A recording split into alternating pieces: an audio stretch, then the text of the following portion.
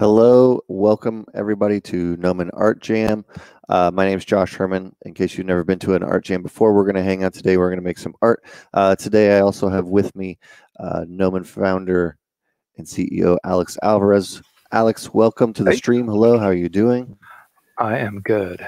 Good morning. Good. Yes, good morning, everyone. Again, like I said, if you've never been to Gnomon Art Jam or hung out with us before, we're just going to make some stuff today. So I will be working in ZBrush, and I believe Alex is going to be in Maya, maybe making some stuff. We didn't really have any specific plans today, so we're just going to kind of see how this one goes. Yeah, I think just going to sort of play it by ear today. Yeah, it's good. And welcome everybody. Hello. See you all in the chat filing in. So good to see everybody. I think I'm going to make a creature today. I was debating before the stream, we were talking back and forth, like, do I want to do a project that I've worked on before? I might do that. I'll probably load one up just so I have it, just in case things aren't going the way I wanted it to. I can pivot always to something else. And then I might just start from scratch, though, with a creature. So I have this. This is what I was working on last week. Scene here. Oh, you can't see anything. There we go. This is the scene I was working on last week, kind of getting all these mannequins kind of clayed up, which is kind of fun to work on. Yeah. So I might work on this, or I might just sculpt from a sphere. Cool. What are you thinking? I'm not sure. I think I have a lot of things in here. I've got random things on my shelves that I've never used before. So I think maybe I'll just start blocking something out with those. Nice. And we'll see. Not totally 100% sure where I'm going to end up. Yeah. So Alex is in Maya. Will be his scene over here, and we'll be swapping back and forth between Alex's and my screens. So if you have any questions on whatever we're working on, feel free to ask those in the chat, and I can switch those around, and we can make sure that you're seeing what's interesting, or whatever is talking about. We'll make that happen. And as always in the chat, if the volume is too loud or just too quiet for anybody, if there's any issues with the stream, just chat and let us know, and we'll try to get it sorted out as soon as possible. See a couple people in the chat already. And also, if you guys have any questions in the chat, please feel free to ask, and we will start. We're happy to chat about those.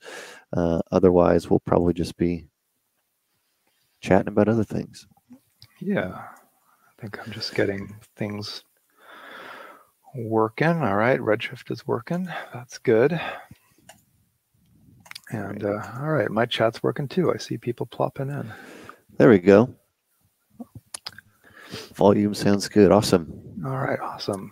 Say hello. Hi. Hi, our friends. Hello, welcome. All right, I'm gonna make a sphere. I've decided I'm gonna do a creature. All right. Or something. Make sure my tablet's on the right screen. Then I'm going to look at these cliffs I have and maybe start blocking something in with one of those. Nice. Let's see. All right.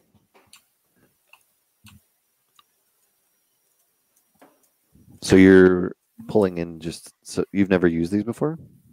I've only used one of them in the scene. So so I figured, I made them, might as well use them for something. I made them just a while ago when it was just sort of, I was getting into photogrammetry. But a lot of these I made in, I don't know if you can read the names, but they say like Indian and Ladder. And so Indian Canyon is in Palm Springs, and Ladder Canyon is near the Salton Sea. And really, really cool area. That's like a 2-hour drive from here. Yeah, Salton Sea is interesting too. It also smells awful. Oh man, it smells so bad in the Salton Sea. Just smells like dead fish. Yeah, exactly. But yeah, I went there to a hike and scanned a bunch of stuff. Yeah, I discovered the Salton Sea years ago. I was on a road trip with some friends, and it was nighttime, and we saw on the map, this is before like Google Maps, this is when you used the Thomas Guide, like a printed map. Sure. And we just saw there was this huge lake, and we were like, oh man, I had no idea. Oh, interesting. By Palm Springs, so let's go there. And it was nighttime, and we found a campground, and oh yeah. and didn't really know what the surrounding area looked like. And then that morning we woke up and it was just like, why is there just crusted salt everywhere on the ground in the campsite? And it smelled like dead fish. And we walked to the shore and just like thousands of dead fish. It's the weirdest thing. It's the weirdest thing. Absolutely. It is very strange. Well, as Alex gets his set up, I'm taking over here. I'm going to take a little sphere and I'm going to start blocking out a head or something. I might make a helmet or I might make a something. I don't know. I'm not totally sure what I'm going to go with. I said creature, but you never know. Let's make some shapes and start pushing things together.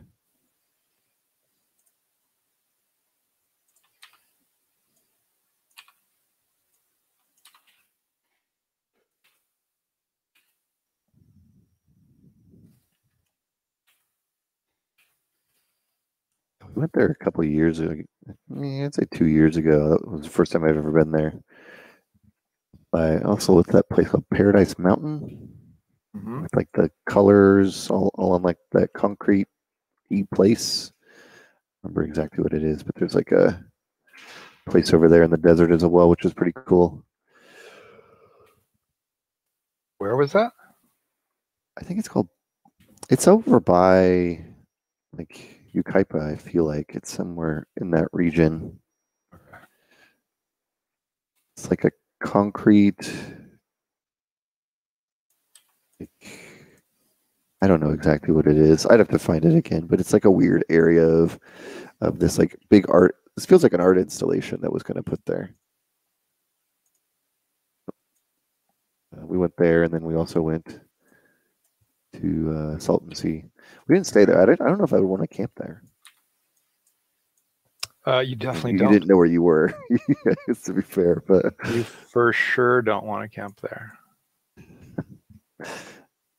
Yeah, it just smells nasty. Please create, Arf as asking, please create a creature like the Baratoth in Monster Hunter. What is the Baratoth? Oh, wow. I haven't seen that movie yet.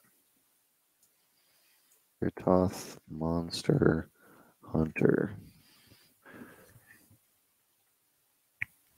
Oh, it's like a dragon. It's like a dragon with like a chimera sort of mix. That's cool. Like a lion saber-toothed dragon. Okay. Yeah, I can do something like that. That's a fun thing. We'll do like a dragon-y thing. That's a good. Thank you. We'll do a dragon style creature. We'll start with whatever I have here.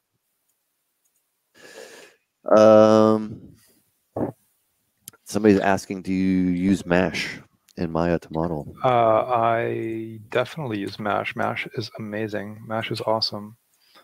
Yeah, I used to do instancing with particles, and that was fine because I knew the particle engine in Maya, or know the particle engine in Maya very well. But it's very non-intuitive because you have to write a lot of expressions. And then they released XGen, which was supposed to make it easier, but it kind of didn't. I mean, it was you didn't have to write as many expressions, but it was wonky for scattering stuff. Anyway, so Mash came out, and Mash is great for instancing. It's super, super simple. You don't really have to write any. It's all sort of node-based. Mm-hmm. So yeah, I definitely use Mash. Do I texture in Substance? I don't yet, but I want to learn Substance very much. But yeah, no, Mash is cool. Yeah, there's a lot of things. What's that? I was saying, like, there's a lot of things we've been talking about wanting to learn. Unreal, Substance. There's a lot of cool things out there to play with. There is an endless amount of stuff to play with, which is cuckoo. But that's what's cool. There's always new stuff coming out. Mm-hmm. So but I need to bend this thing.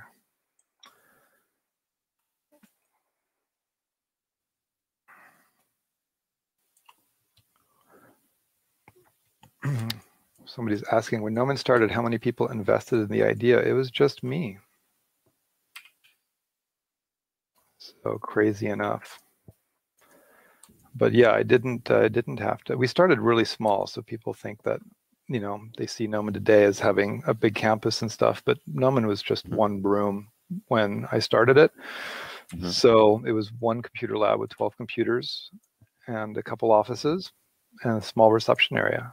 So I was able to start that on my own. And then that was a long time ago. Let's see. I'm going to use a... Can you say what we're creating now? Yeah, I think like we're just kind of both making different things, unless you're asking about other projects. But we're both working on Gnomon stuff, all kinds of different things. But let's see, if not substance, then what's your usual texturing method? I would say really just Maya and Photoshop, ZBrush for painting lots of masks, but pretty much sort of old school Maya, Photoshop texturing. So, and as far as 3D paint goes, that's when knowing Substance Painter would be useful. But in the past for 3D paint, I've used Mari, and which works really well. Mari's great though. Yeah. 3D paint is an area that's had so many tools come out over the years. So like the most popular 3D paint package changes a lot.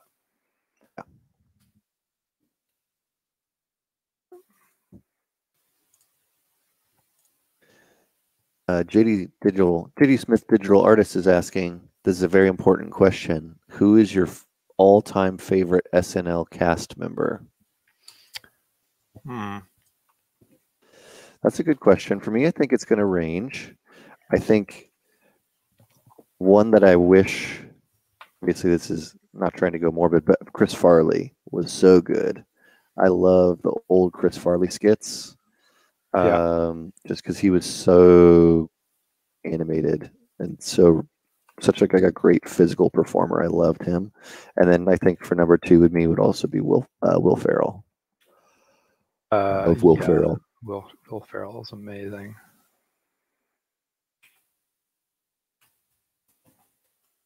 All right.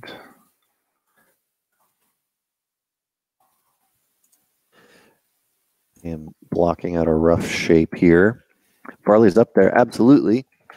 I don't know, JD, who's your favorite? Anybody else in chat? Who's some of your favorite SNL original or all-time favorites? There's so many good ones, and it's kind of hard to boil it down to one. We got another question, which is, would you guys recommend trying to learn Maya before coming to Gnomon? Alex, you want to take that one? It's not necessary. Yeah, that's not needed. I would not. I would focus on trying to get into Gnomon, and that's where like the admissions department could give you a lot of advice on that. Yeah. But knowing Maya is not one of the things we're going to use as a criteria. So it's like, meaning that like if you can get in, then that is the admissions department saying that we feel like you have the potential to succeed. And so therefore, what do they look at? And they don't really look at your knowledge of 3D software. They look at your knowledge of composition and design and storytelling and lighting and drawing and sculpture and like traditional media. So like if you submitted with just a drawing portfolio, like you can get in. But if you submit with just a 3D program, you could get in too if the work is really good. But we kind of see that our role is to sort of teach you the 3D side of stuff. So you play with 3D, sure, just so you understand the concept of what is modeling, what is lighting, what is rendering, what is texturing. But I wouldn't worry too much about it. Yeah, exactly. It's more about fundamental art skills generally. Whether you're doing that digitally in 2D, in Photoshop, Procreate, whatever, traditionally, we've talked to a couple grads and artists who've kind of, like I had Jared Krzyzewski on earlier this year, and he joined Gnomon without having known any 3D. He was purely a traditional artist. And so that, he kind of came in and learned it all. And there's a lot of other people who have kind of a similar story. So you don't have to really even know 3D at all. But it is good to have a good gauge on if it's something you're at least interested in before you know, kind of get into a full-time program. Yeah, I think so. I mean, knowing that you like the idea of sitting in front of a computer all day and making stuff, you know, that's where it's not for everybody, but it's obviously a critical part of working in this industry. But I think our, you know, newer generations, younger generations are very used to being in front of a computer all the time. So sure, yeah.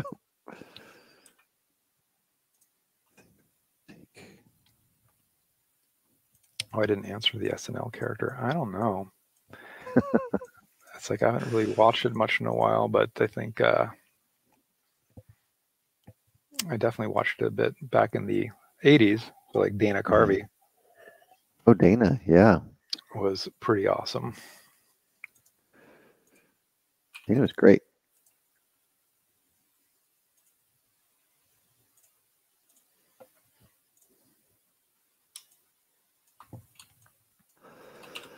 Let's see. Got some questions coming in. Farley and Norm MacDonald. Norm MacDonald, he was great too.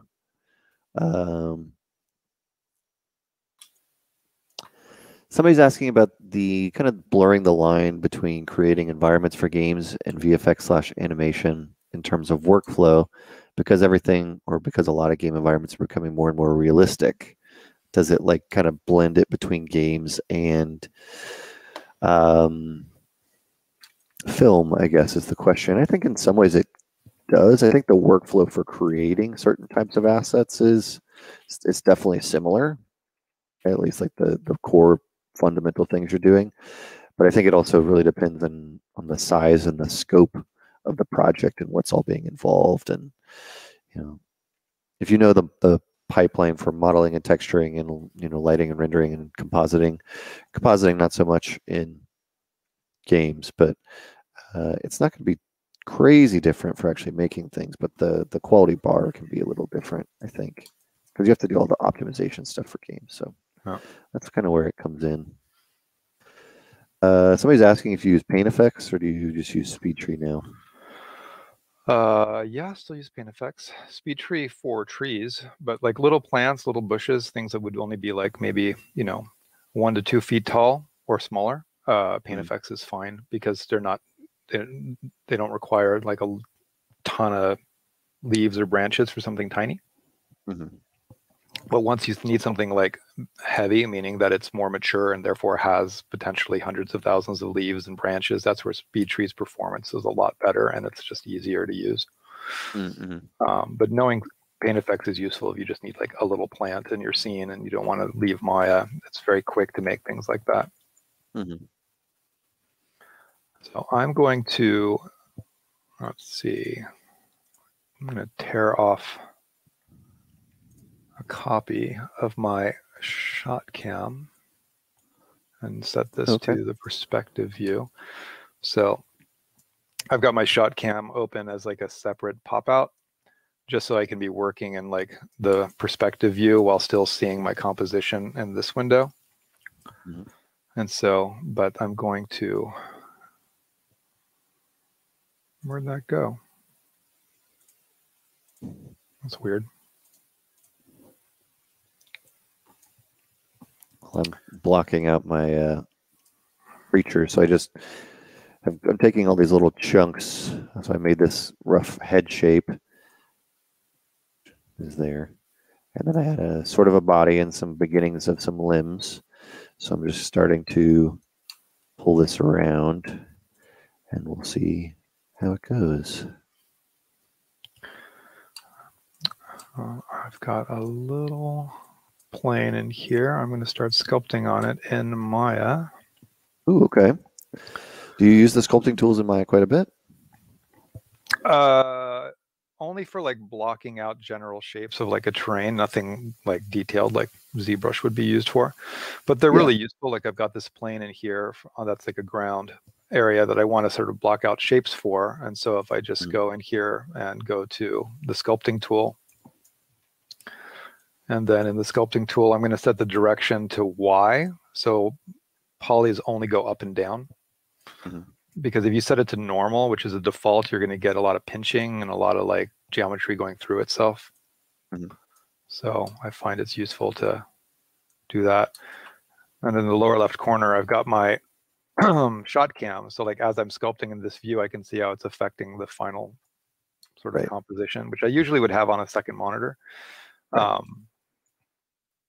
So I'm just going to lower the strength down. So yeah, it's like just to be able to be working to my shot cam while sculpting. I can't do that in ZBrush. Right. You know, and so ZBrush, when it comes to perspective, is and a 3D camera is pretty wonky, you know, because it's not really a true OpenGL generated 3D camera. So so if I'm working where I'm like really want to just stick to working to camera, that's where it's useful to just do it in here. And then like any detail that would be on the ground inside here would just be done via displacement maps, which could be from ZBrush. You know, but I didn't need to do much on this ground plane other than just give it a little bit of, you know, just some shape, just some variance. It's not a plane, really. Right. Makes sense.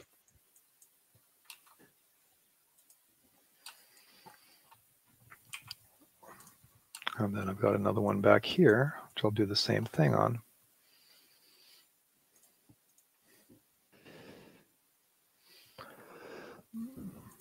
Do we know what kind of softwares are used to create visual effects in Hollywood movies? Sure, there's a couple big ones. Probably the number one that we teach at Maya or teach at Gnomon is Maya, and that's the big, you know, program that a lot of studios build their pipelines on. So that's a kind of an all-encompassing 3D software, kind of like a hub. And so that one is going to be able to model and texture and do really anything that you want. And so a big bulk of like our classes, specifically at Gnomon, teach Maya, but that's because it's huge in the industry. Other ones, depending on what you're interested in, whether it's texturing or modeling, there's a lot of specific applications that are really good at what they do. So for example, while Alex is sculpting here in Maya, I'm working here in ZBrush, which is a digital sculpting package. And that one is that one is kind of a digital sculpting package. So you're going to be able to sculpt organically and create more, you know, multi-million polygon meshes that can have really high detail and, you know, can do all kinds of different things on them. So then there's Substance Painter, there's Houdini, there's, I'm trying to think of other ones off the top of my head, compositing softwares like Nuke, all different kinds of things that are going to be used in the industry. Kind of tangential question off that is Blender becoming, is it industry standard or is it becoming industry standard? That's a good question. We get this question quite a bit because it's a great beginner software and it has a lot of really cool things in it. The short answer is not really. It's not really industry standard in the way of, is a big budget movie, is a big game using it as kind of like their number one piece of software that everything's attaching to.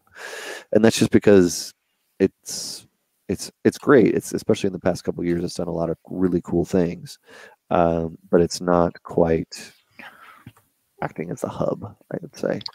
Yeah, I think Blender is, you know, great if you want to get started with 3D because it's free and it can do a ton. It's a powerful program. There's some really cool stuff being done with it. But you know, this came up last week also. And basically, you want to look at the industry and where you want to work. So if you want to work at Blizzard or ILM or Weta or Pixar or Disney or DreamWorks or The Mill or Method or MPC, you want to find out what software they're using. You know, and what you'll find is for most of those places, they're going to expect Maya as your core 3D package because their pipelines are based around it. And these are pipelines that have been built over the last, you know, 20 years, 10 years. And so they'll expect you to know Maya because that's their core hub software. You know, but if you're an effects artist, they might want you to also know Houdini. If you're a modeler, they might also want you to know ZBrush.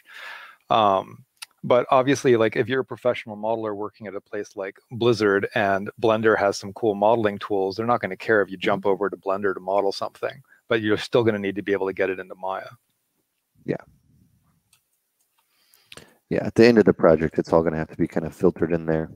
So it's just kind of nice because it means that, like, you know, whatever the specialty programs are, they still have their place and they can still be used.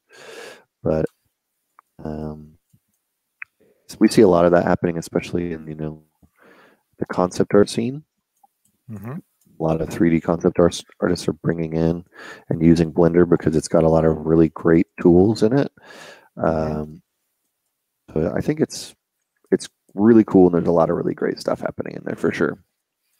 Yeah, I mean, it's the awesome thing is, you know, there's some cool development going on with Blender that hopefully causes, you know, the bigger software companies to pay attention and listen and improve their tools. So competition is critical.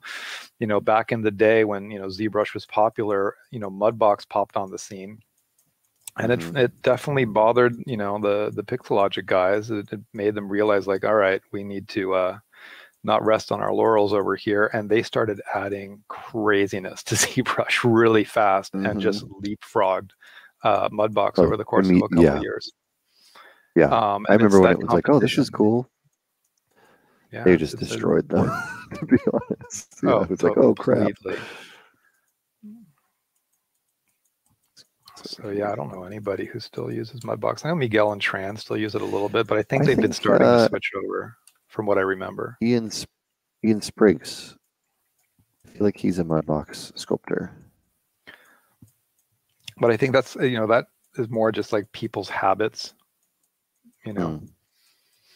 But ultimately, if there's another piece of software that pops up that makes something easier, you know, like I was showing that, you know, EmberGen yesterday. Oh, yeah. Where for simple effects, it's going to clearly make certain types of things a lot easier to do. Then, like, why not? Why not do that then? Yeah. Yeah. What was first course at Gnomon structured on? First meaning when we opened, Maya was a Power Animator based school. Maya wasn't out yet when we opened Maya, or when we opened Gnomon, and so I was working at Alias Wavefront, so I was using Maya since Alpha 2, like pre-release. So I've been using Maya for a really long time. But yeah, Power Animator is the software that preceded Maya. And then Power Animator, the software company that made Power Animator was merged with a company called Wavefront that made Advanced Visualizer and Explore and Dynamation and Kinemation. And then they merged all of their different tools into a new program called Maya, which is... So yes, we started with Power Animator with effects classes, and then added Maya in 98, and then tons of tools since. I think we have, what, 150 different tools installed on each workstation at Gnomon. Oh, it's a lot. Yeah, it's a lot. Yeah, it's there's so many specialty tools, and you know, it's like something like XNormal, you know, like that's your IVGen, like those are specialized little tools that do specific things, but those count. Yeah. And they're all really good at certain things. Like I remember, you know, even Hedis UV was really big for a while, and you know, individual small packages that do something really good that another package doesn't do or doesn't, you know, hasn't developed, and so yeah.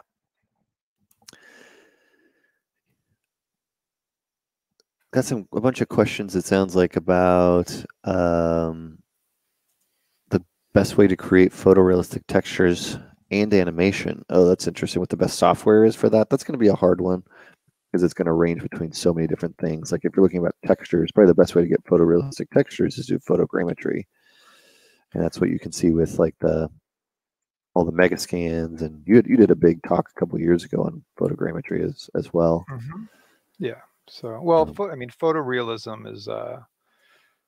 You know, if you're doing photorealistic texturing, then you starting as photos as a base is what a lot of people do. So having a big library of photographic textures that can be blended together and painted together, you know, are going to give you all of that high frequency detail that would take forever to paint by hand. So I think that, and then yeah, photogrammetry is a good way to build texture libraries. And so like the Megascans library of textures is photogrammetry based or scan based. And knowing how to do that yourself is really useful. Yeah.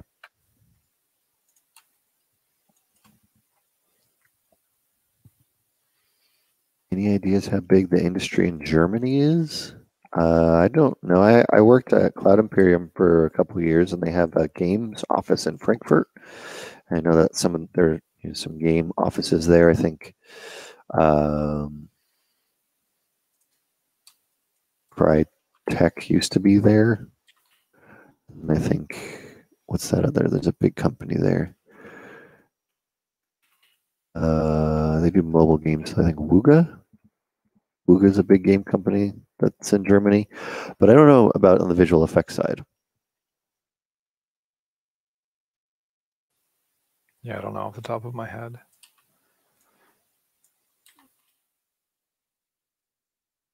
I mean, there are thousands of visual effects studios around the world. Mm-hmm.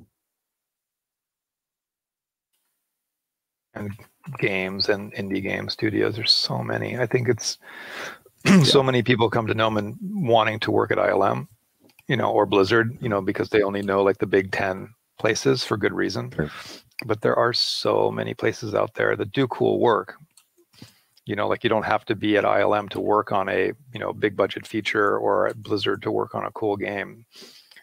Mm-hmm. These days you look at the credits and you often see lots of studios that you've never heard of before that might be, under 50 people. Mm-hmm. And it's a very different vibe to work at a smaller studio than a big one, which some people prefer. Absolutely. The thing with working at a big studio is you're more likely going to have to specialize. And if you like doing a little bit of everything, modeling, texturing, lighting, rendering, the smaller the studio, the more likely they'll let you do more than just one thing. Yeah. Somebody's asking, is it necessary to know how to draw to become a successful CG artist? Short answer, no. It's not a requirement to be able to draw. It is something we look for in Gnomon portfolios. Doesn't, some your kind of what I guess I would call analog artistic abilities is something we look for, but it's not really a requirement to, I know a lot of people who can't draw. I can't draw terribly well. I see things better in 3D space. So it's just a little easier for me to view things that way. And so as soon as I kind of got into 3D and sculpting, that's where I stayed. So no, you don't have to be a great 2D artist to be a good 3D artist. The skills do translate. There's a lot of people that are in the industry that don't necessarily draw. So I think it depends what you're doing also. Like if you want to be a character artist or a character modeler, then often people who have been drawing or sculpting characters since they were kids are the ones that tend to do the best with that. Mm-hmm. But some people really don't click with drawing, there are a lot of sculptors out there, like traditional sculptors who just learned how to sculpt and never drew and are amazing. Mm-hmm. So I definitely wouldn't worry about, like if you're intimidated by shading and perspective and all that stuff, but you want to be a modeler, like pick up ZBrush and try sculpting. Yeah, exactly. I see that you are manipulating your plane around, so you're kind of getting some more stuff in the background, it looks like. Mm-hmm. Are you sculpting in the viewport, or are you sculpting in the big window, I guess? I'm just sculpting because you can manipulate in the little one. Well, this is, they're both just perspective windows, so I could both of them. You could.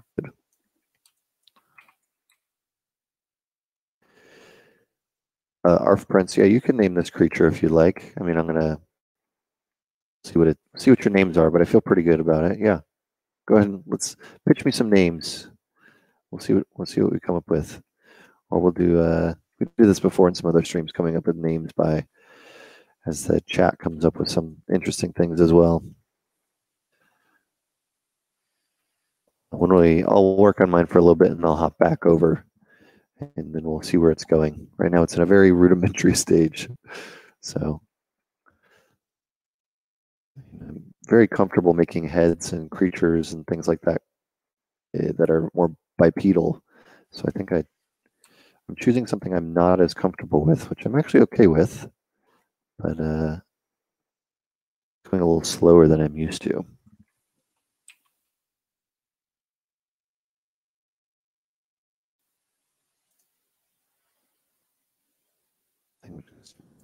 Soon though. So you pulled in, it looks like 3 photogrammetry pieces. 1, 2, and then 3, you've kind of 4. pulled these planes in. 4? Okay. Yeah, because I might need something that's a specific shape and, to fill a specific area that I'm going to need to make that from scratch and then just texture it. And so with these little planes that are in here, then just going to bridge and grabbing some, cool shaders from Megascans would be one way to approach it. So yeah, right now it's just sort of thinking about composition as opposed to textures or lighting, just where things are going. And I think I probably should bring like something in here as scale reference. Yeah. So I'm going to need to bring one of these little dudes in here. And you know what I need to do? I need to save.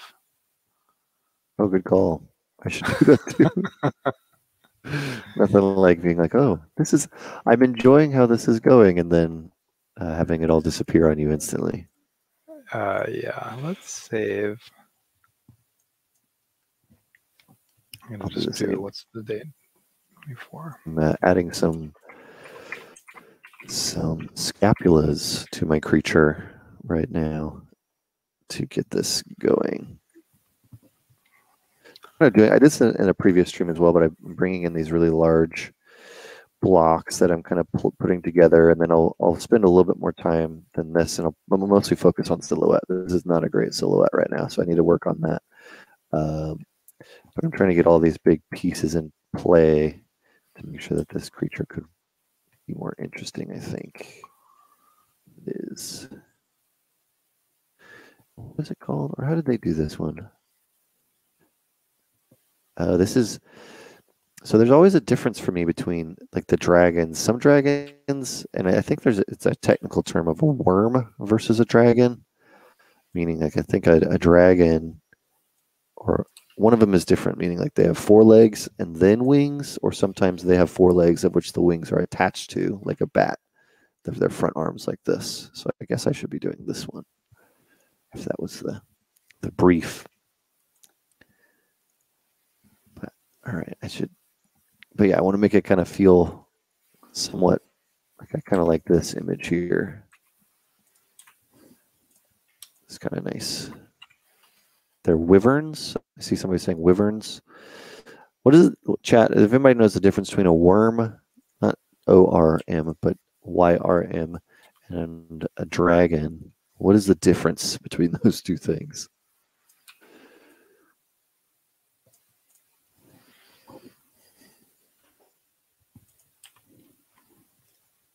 Did you get your scale person in? Yeah, not sure on the scale yet, but oh, there they are. I've got somebody in there. Yeah, just her. Worms generally have 2 front legs, no back legs, and wings. Ah, thank you.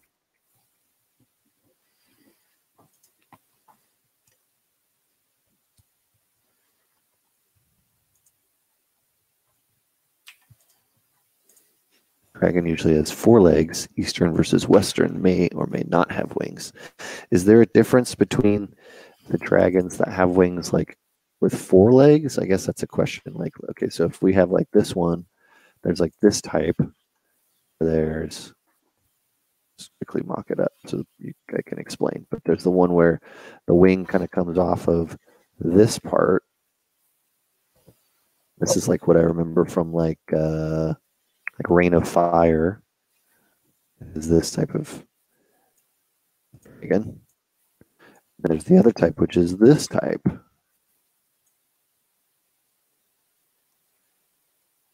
This is like, I think this is more like Pete. Pete's dragon is kind of more like this. Like this one, though.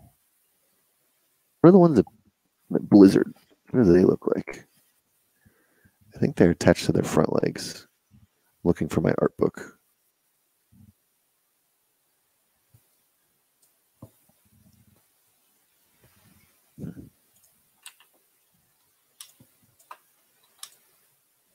Avatar creature. It does look kind of like some of the Avatar creatures.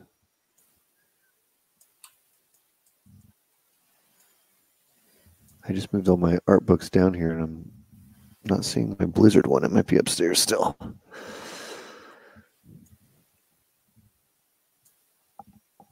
Some people say that if the wings are attached to an arm, that would be a wyvern. Okay. Good to know.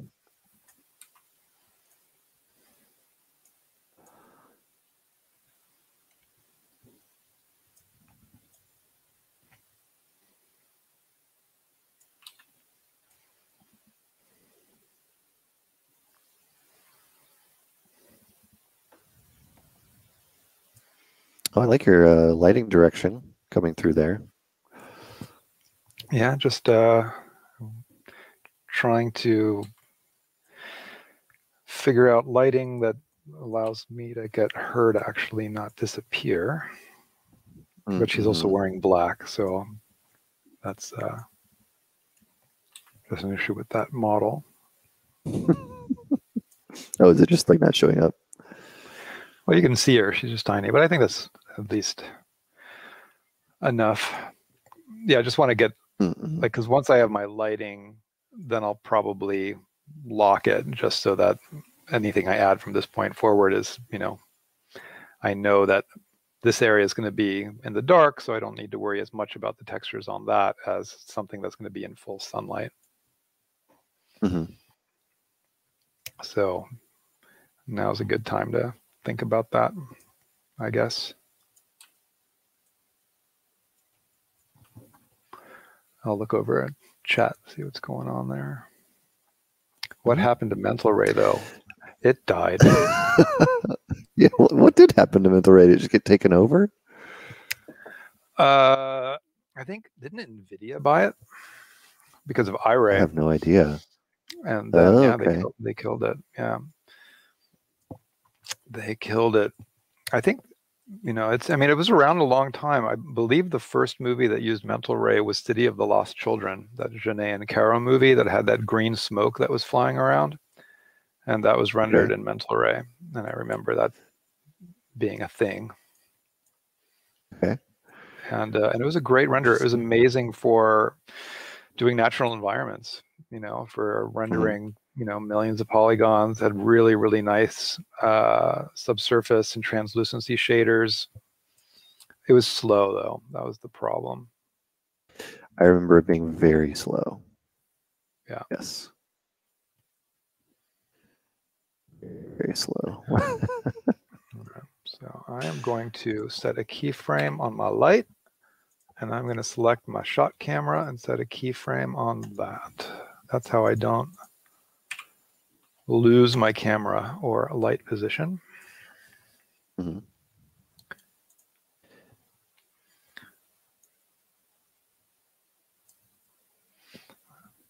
Then I've got this little vertical right there. That's a little annoying to me. So I put a lattice on this cliff thing on the right. So that means I can still grab some of those lattice points and scoot them around, but this lattice doesn't have enough density. So I am going to delete history on that. And I'm now going to add another lattice to it. So let's go to animation, deformers, lattice. And then on the lattice, I'm going to increase how many divisions it has, but I need to go to another view to figure out if it's positioned the way I need it to be.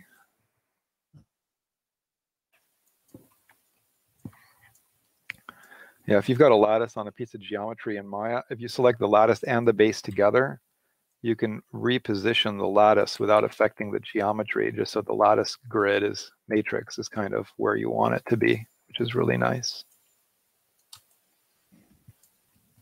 And then I'm going to increase the divisions on that even further. No, that's too many.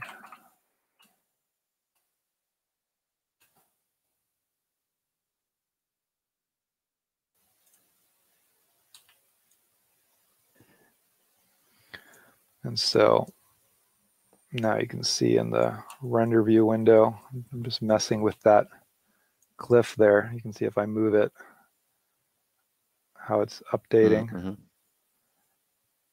Yeah. Like this is the kind of stuff that's just useful to do in Maya to camera, because like if I was in ZBrush and sculpting on this, I'd had no idea like what I'm affecting from the camera's point of view.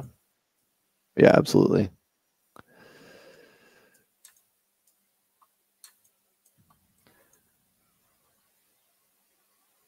So I definitely recommend to anybody who's learning Maya to, as a modeler, to like learn all the deformers.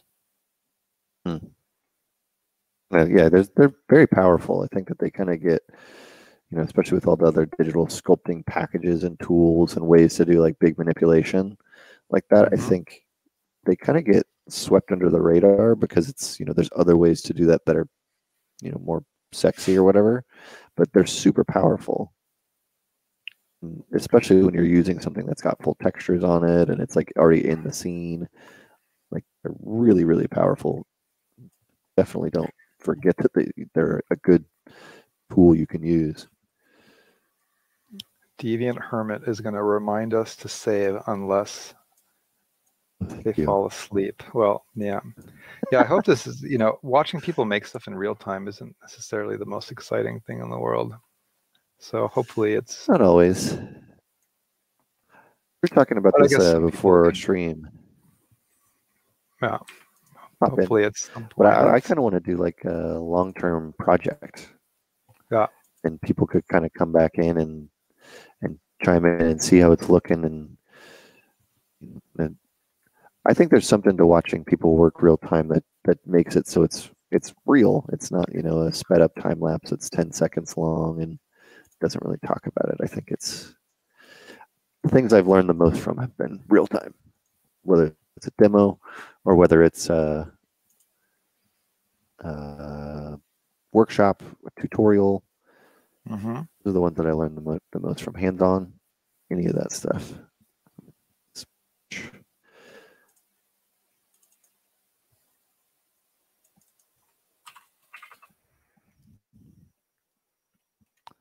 Herman, are you in where do you live? You're saying if you fall asleep, are you in like the US? Are you in another location?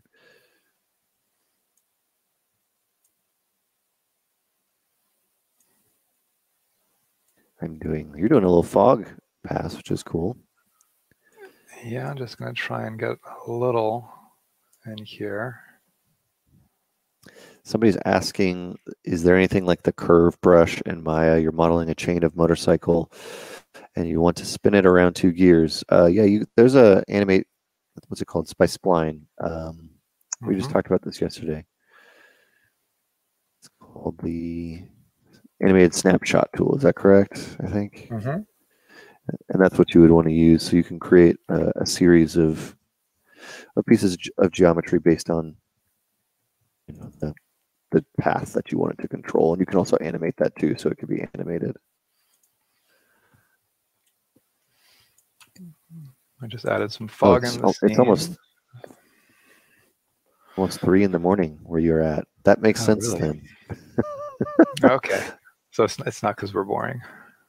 Maybe we're just I'll take that safe anyways, yeah.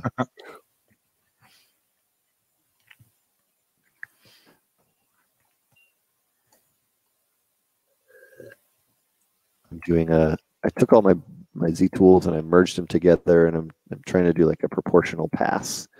So this is what it looked like before, of like kind of, oh, that's a star.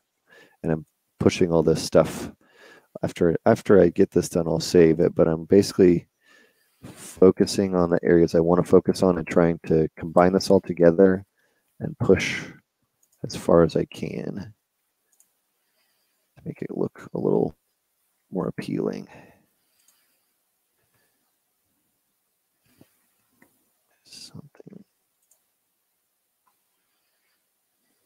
Figure that out in a minute.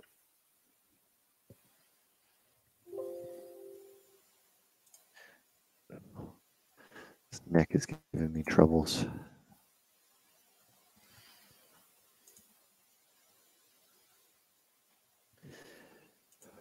So you're looking for textures? when you're going into bridge?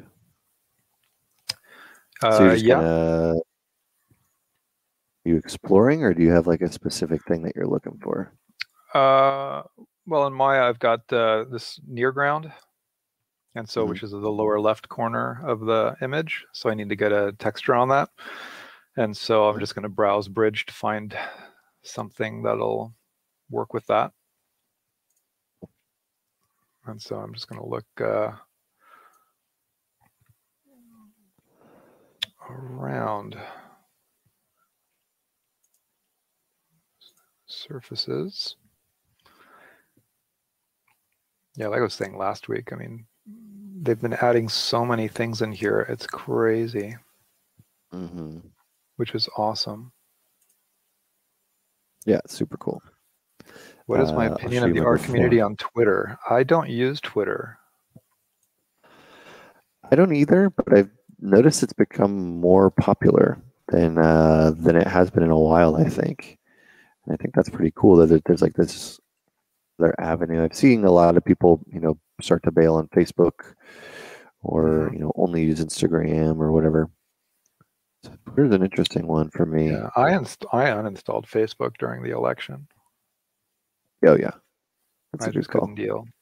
Yeah, it's like, yeah, I go to Facebook, it's just a wall of people bitching, and I you know, go to Instagram, I just follow artists, and so it's just like, oh, you know, a stream of people sharing art, and that put me in a better headspace then. So yeah, I've been using Facebook less and less, but Twitter seems like a rabbit hole I don't need to fall into.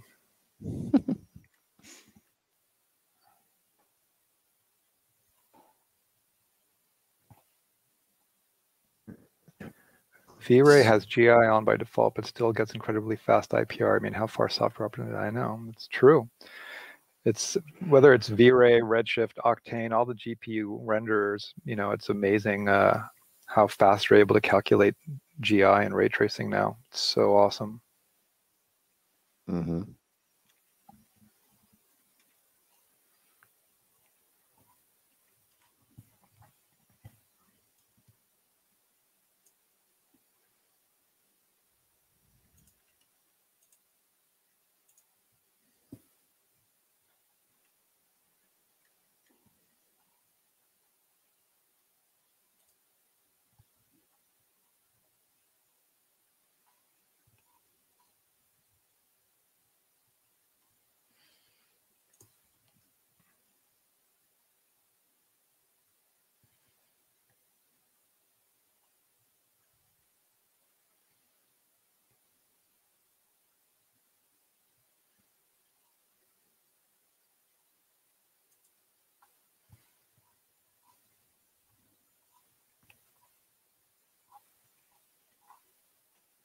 It's working.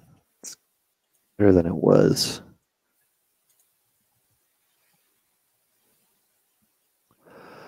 Would you say Instagram has the strongest art community? I think so. I think it's just because it's a purely visual medium, right? So it's everything on there is kind of lends itself to being art friendly. I think the only challenge that I see it is it doesn't have harder to, I think, create like an actual community. More of just like it feels more passive to me, but maybe that's just the way I'm using it.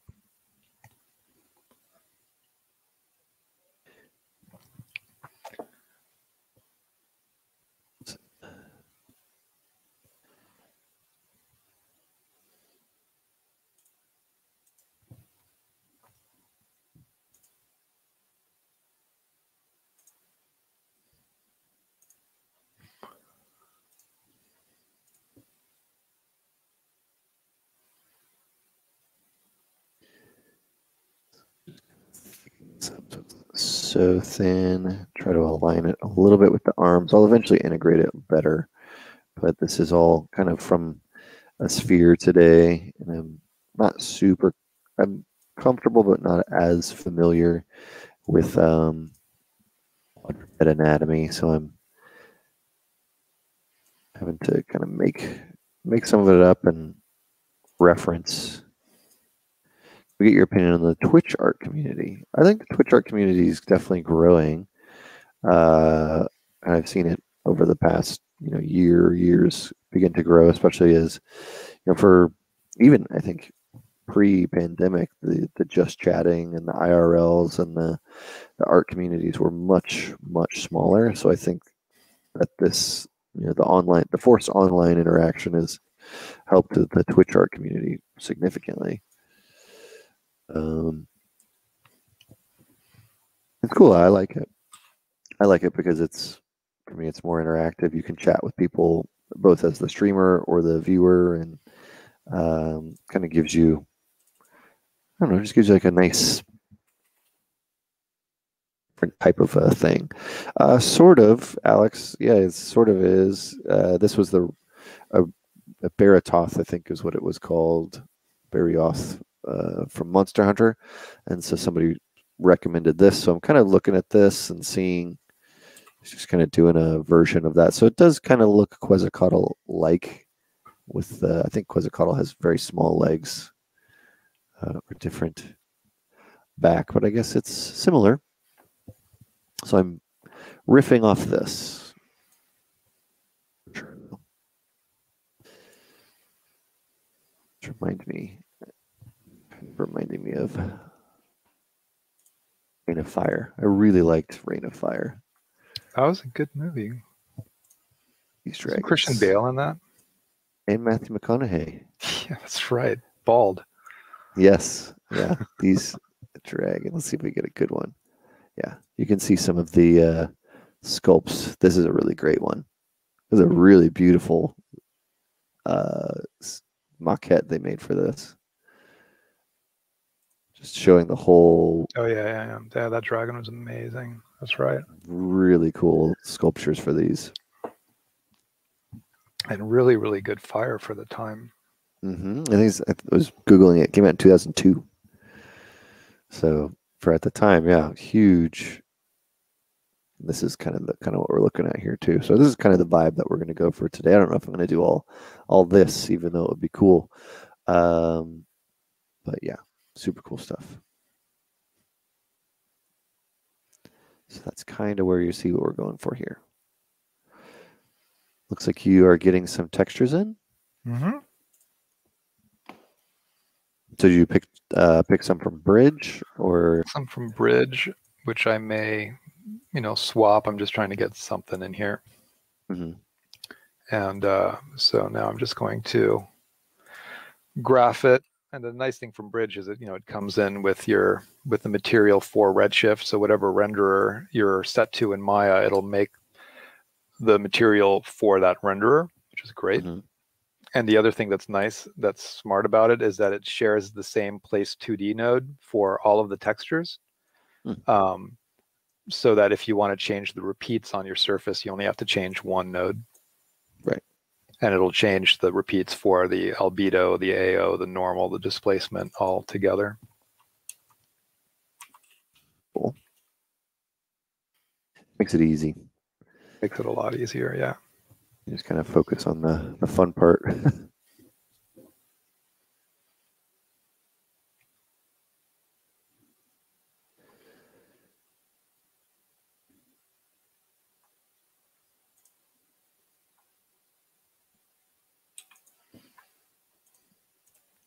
This channel moderation prohibits longer comments.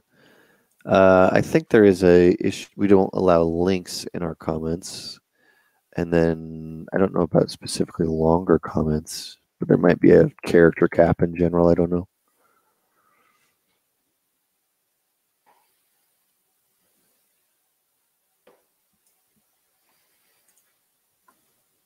Looking at this Reign of Fire dragon, I'm like, oh, I just kind of want to make that. This is really cool. What do they do? I kind of like looking at these as like sometimes just studies. What is somebody else doing that makes it like a master copy style thing? Like, what is it happening that makes it really cool looking?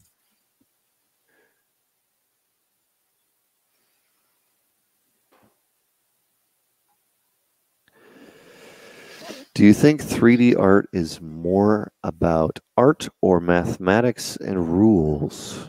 Art. Art, Art, 100%. yeah. Yeah, 100% art. Yeah, back in the 80s and 90s, the tools were a lot more limited. There was a lot more scripting involved, so a math background was more important in the early days of 3D.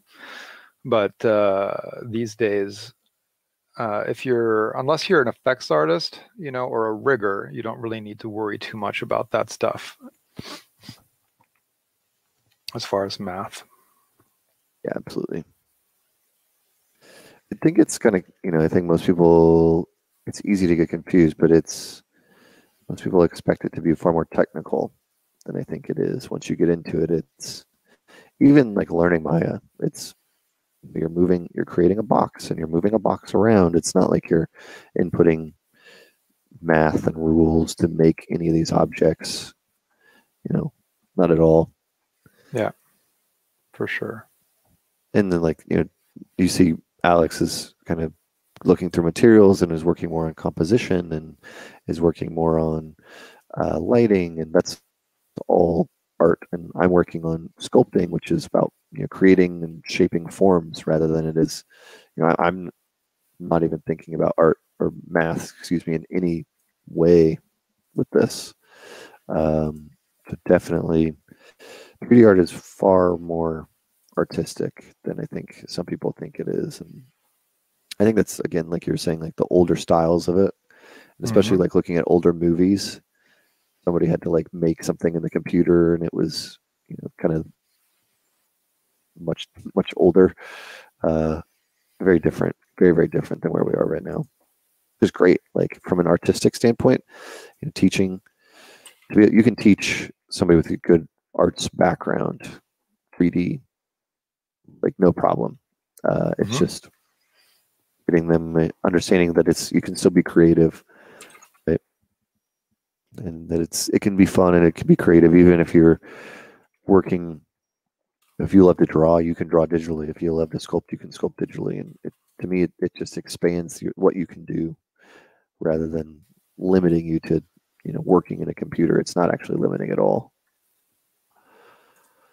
Unity versus Unreal, which is the best for game visual effects? It's a hard question to answer. I know Unity just went public a couple months ago, so I don't know. I think there could be some interesting things on the horizon with them. Yeah, for sure, because they raise a lot of money. I would expect there will be, a lot. Yeah. Currently, I think most people would pick Unreal, and that's because Unreal's showing off a lot of new tools, and they have a good amount of money as well, so they've been investing in their tools and creators and adding new things all the time. So currently, I think the average choice is going to be Unreal, but I wouldn't sleep on Unity at all.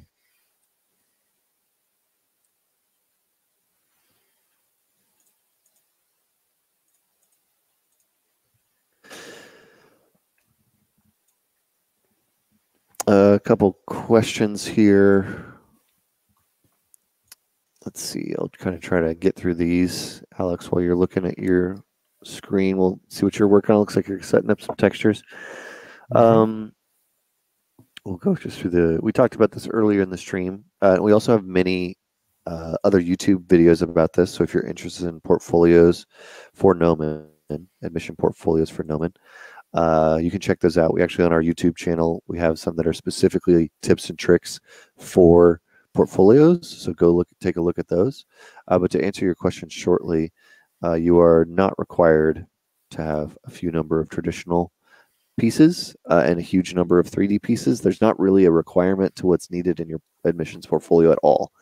What we actually do is we have a really unique admissions process where you can speak one-on-one with our admissions counselors, and they'll actually give you portfolio advice. So if you are interested in applying to a program or just kind of seeing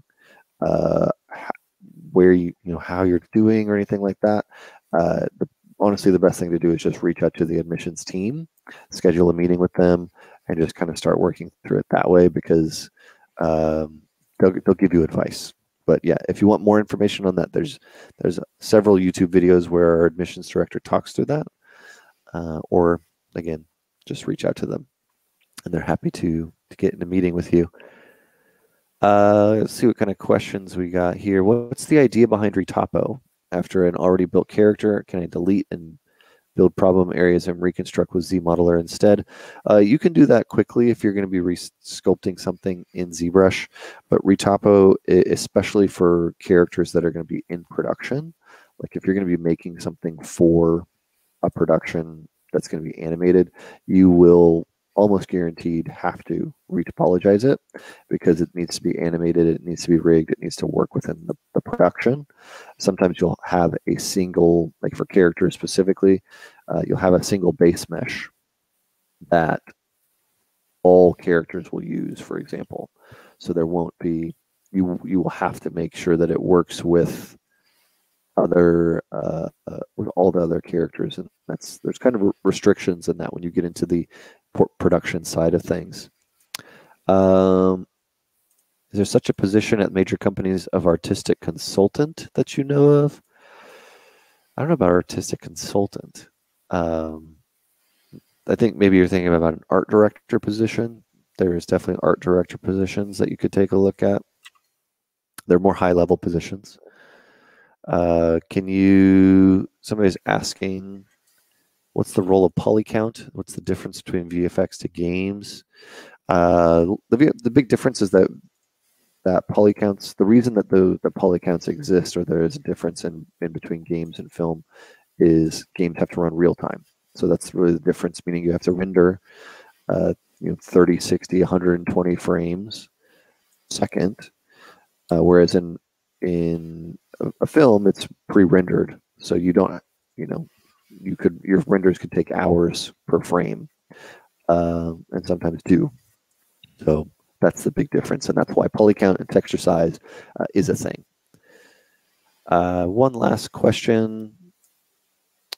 Well, there's two, I guess.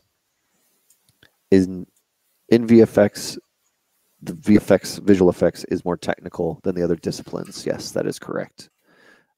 Doing dynamics and simulations and explosions and is a more technical side to it for sure. And then the last question is, looks like you're asking some ZBrush questions here. I'll try to get something ready for you to look at. 1 second. You're asking about workflow to manage the geometry. You have problems you don't know when to apply subdivisions, meaning when you just stop Dynamesh and start with Dynamesh. Yeah, of course. I'll show you that really quickly. So I'll take over here. If I'm sculpting something, I'll load up just something different. For example, let's see what we can find.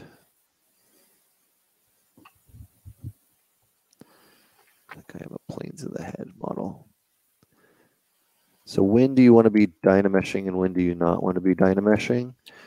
If you're continuously changing the big shapes, like if I'm taking horns or whatever I'm doing to this, using the classic snake brush example, where I'm just going to create shapes on this model, but now the geometry is really messed up, here's where I would Dynamesh and do this. But at a certain point, you don't need to continue to add, right, to this shape, and you're more resolved. So if I were to Dynamesh this, and I'm saying this is essentially my base mesh, this is my new base mesh, and I'm happy with how this is looking, right, then I would probably at this either retopologize it, or I would go into something that's a little bit more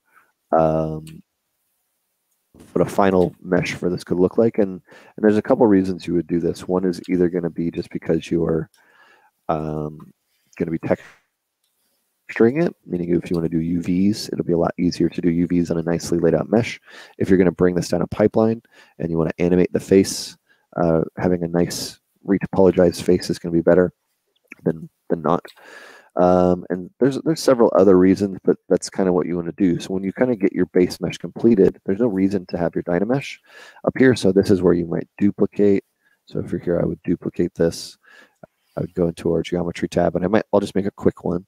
So I'll go to Z Remesher, I'll just zbrush this real quick. It shouldn't take too long. As I say that, it takes longer than I expected it to.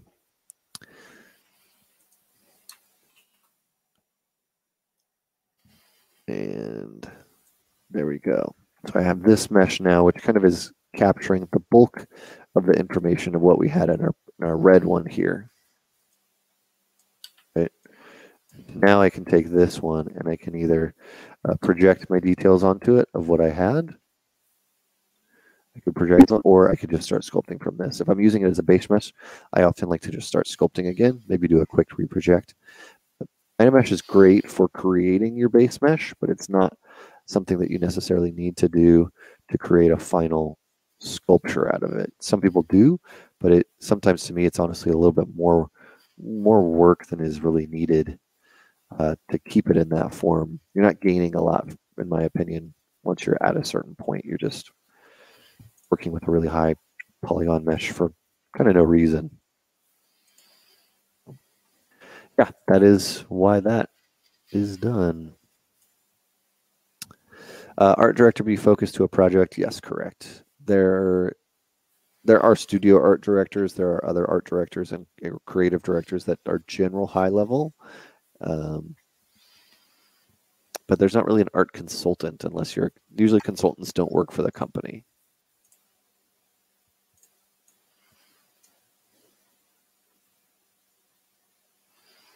Let's see.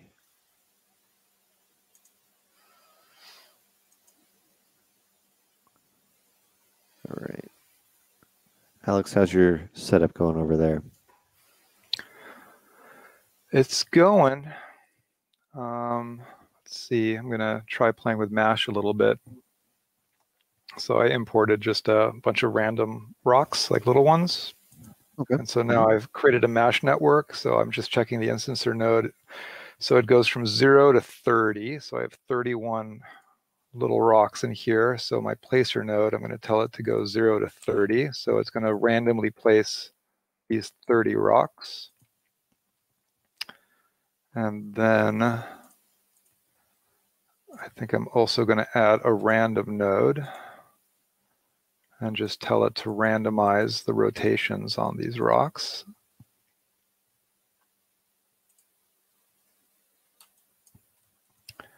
And then now I'm just going to test the node to see if it works. So with Mash, by creating a placer node, that's kind of like, there used to be a script called SP Paint, which still exists, which was like a painter script that allowed you to paint geometry. And so with Mash, the equivalent is the placer node. And so now that I've specified these objects, then if I click on add, then you can see it's painting these rocks. And so cool. Since I have 30 rocks, it's randomly picking from my list of 30 rocks as I paint. And so I'm going to undo that, and I'm going to turn on scatter.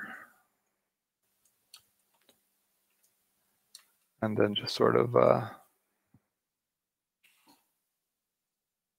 figure out the setting I want for that.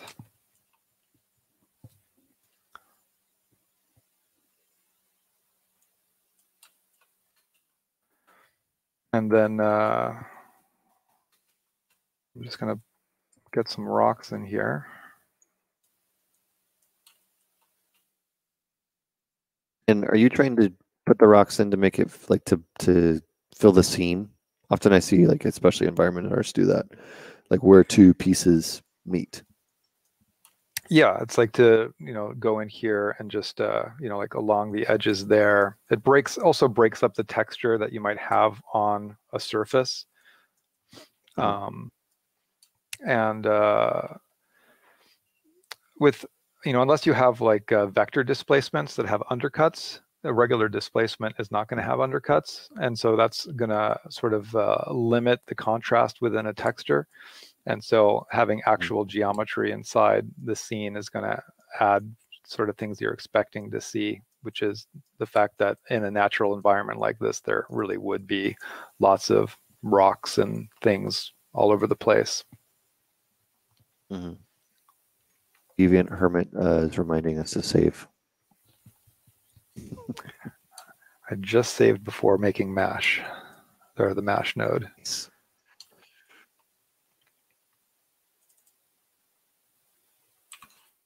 Somebody's tuning in from Kenya. Hello. Hello from Kenya. Hello from Los Angeles.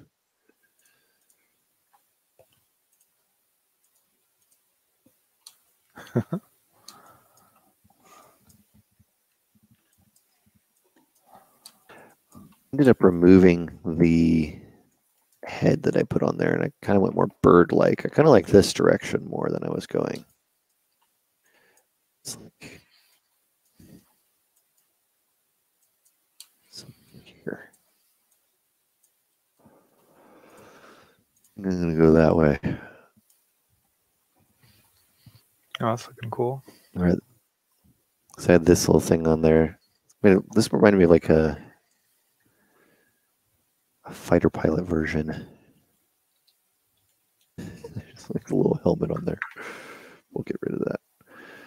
All right. I think I'm getting close to being able to like really start on the overall shapes. Like I've got them in my big primary shapes, but I need to kind of tie it in, figure out what my actual like forms are.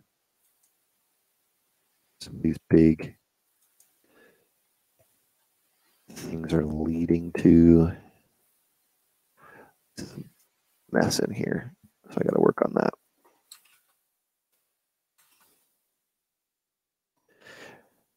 And often I'll see like if I'm working from like a sphere, I can usually get something like my process is I tend to find something that's in the long run maybe more interesting, but because I'm not like working through a base mesh, but it takes a lot longer. I think it's just like kind of the concept of creating something from scratch though.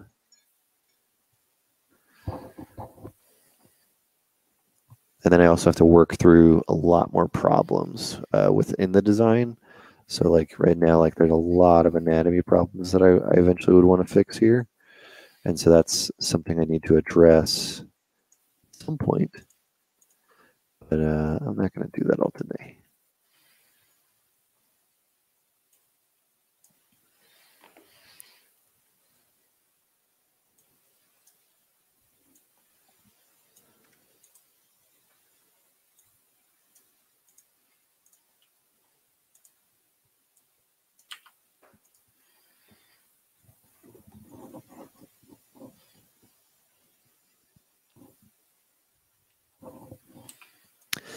Somebody says they're working on their art portfolio to try to apply to Gnomon. That's awesome. Cool. Make sure to reach out to our admissions team. I know we've already said that a bunch in the stream. You probably already heard it, but it's the best place to get some feedback for it. So make sure you reach out and keep it up. Best of luck. I feel like this arm is way too.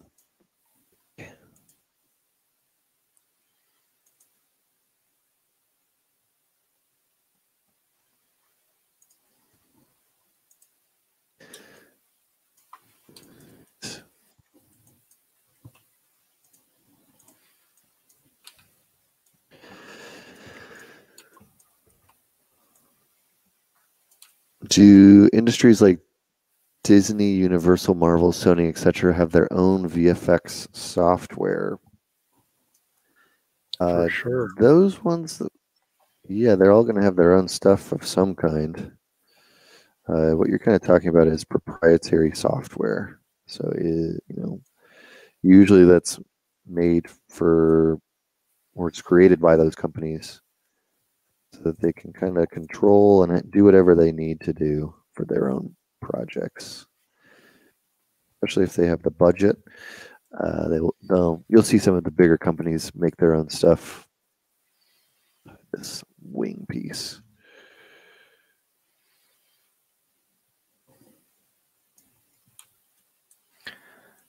Yeah, all major studios have proprietary software because they often, just need to create an effect that either isn't easy to accomplish with tools that already exist, or there's a way to improve efficiency.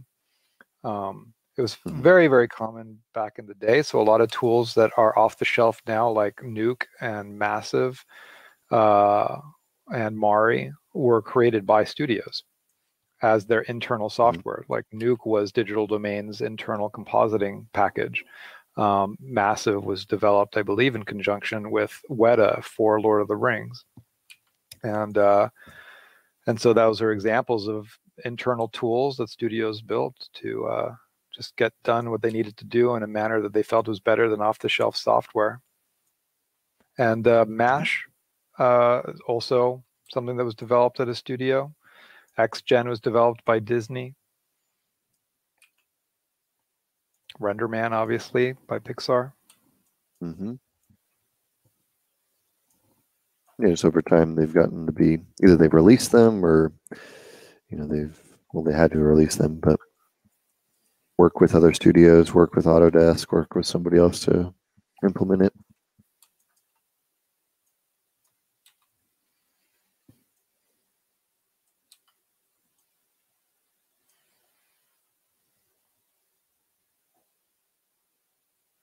iClone came from Mad Max Fury Road. Somebody says they had heard that. I actually don't know what iClone is. What is iClone? Do you know? I have not used it.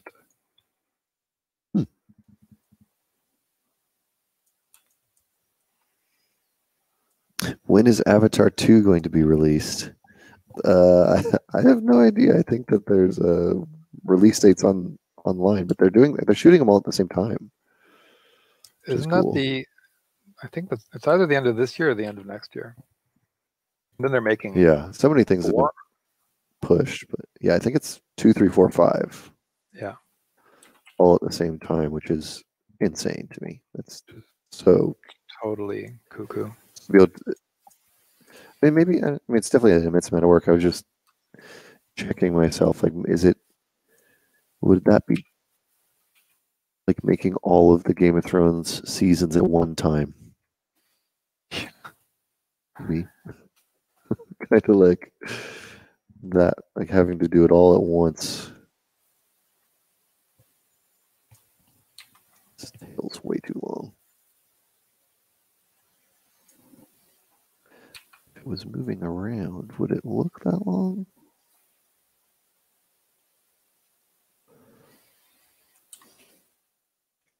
Cool.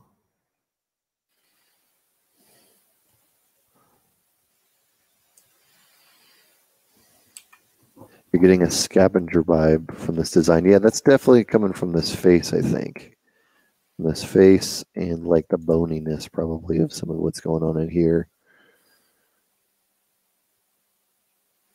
That's somewhat intentional. I realize that I'm kind of also doing a little Kong Skull Island skull crawler vibe. Did you see that one, the newer Kong? Skull Island, I saw. It was cool. I thought it was good. I'm looking forward to the next one. Somebody says into 2022 is when Avatar's coming out.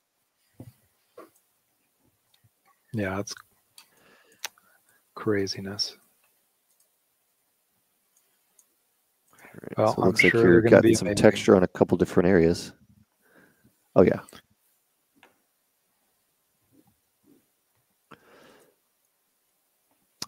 Saying it looks like you got some texture on multiple surfaces now. Yeah. And then the nice thing with Mash is like, you can add or delete like, these little rocks at any time. So I can hit the delete brush and delete some of them, the nudge brush, and I can like scoot them around. So I can like actually move that rock's position. While with particle instancing, like you wouldn't be able to just grab a particle and move it like that, which is pretty cool.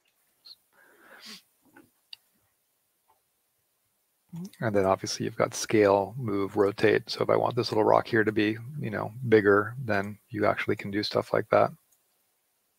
Mm-hmm.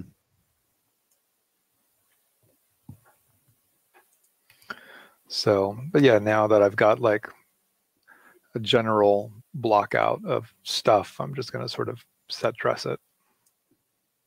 Cool. What do you, when you get into set dressing, that's like a lot of the rocks, are you looking for other things in there, or how do you, what's rocks, like your approach plants, for that? trees, stuff, I think, So, because that's where, before I would try and fix the textures, like on the ground, for example, I'd want to get any rocks, plants, trees in there to see what parts of the ground I'm still even seeing. Because it might get so covered in stuff that you might not even sort of see it as much anymore. Mm-hmm.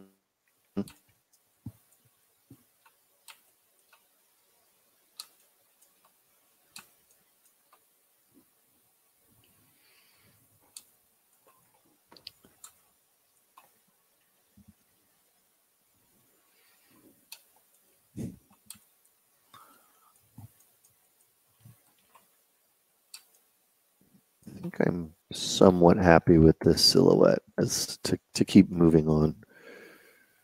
Tail might be a little long.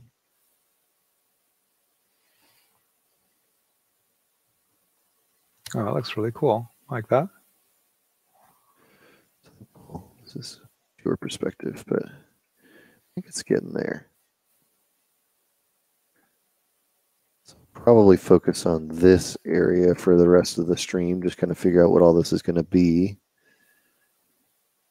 And we'll move forward. Enhance.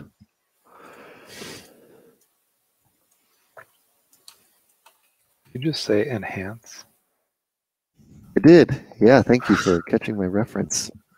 42 to 36. Yeah, exactly.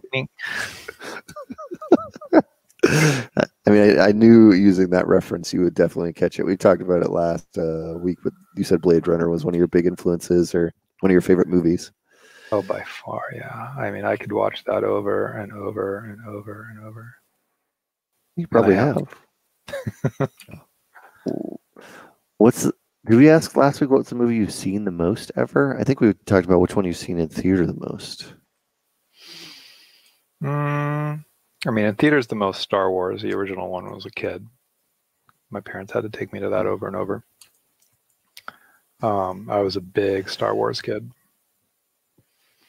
So I still have all my action figures from the 70s. Oh, wow. Well, I gave him the Griffin when he turned 5. I felt like he was old enough that they wouldn't all get eaten or destroyed.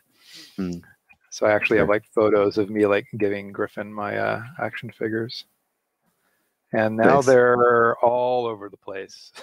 So some are here, some are at his mom's, some are under couches, some have disappeared. Yeah. Well, that's what happens when you give a 5-year-old. Yeah. It was hard to wait 5 years. I'm sure. I want to give this to you now. Yeah.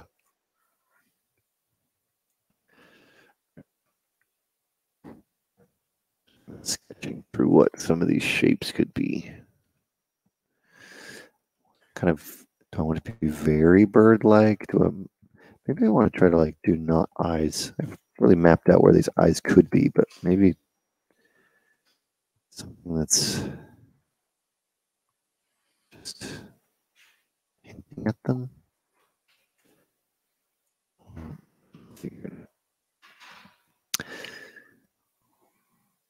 What do I think of the new Star Wars movies? I liked the new Star Wars movies, meaning like the recent ones, not the prequels. The prequels were hard. That was tough. That was a dark time. Bummer. Oh man. Yeah. What was the first moment of I remember being in line and watching Phantom Menace. And the first moment that I was like, oh no. Because I remember the trailer. And I loved, I think everybody probably loved the trailer. It was great. People were hyped. People got there. People were ready to go to the movies. And then there was just a certain moment where it was like, oh no. I mean, I haven't watched them, in a long time because I would say I've only seen the prequels, once each because I couldn't watch them again. So it's hard to remember what of the many things about those movies that I didn't like made me realize in the first one. I mean, Roger from the Robots. Yeah. Jar Jar, obviously. Just, I don't know. There were so many things. The acting, the kid, it was, like just so much bad acting out of good actors too. I don't Yeah. know. I think the whole thing was just they got better, but Sure. yeah, I don't know. What about you? It was the opening crawl, the opening text crawl, when it was all about the Trade Federation and Yeah. their like the supposed agreements that was happening. I Mhm. was like, wait, what? Why are we talking about Trade Federation and like peace treaties right now? This is not what I expected at all in this trailer, especially. That was the first thing that kind of put the little question mark over my head of let's see.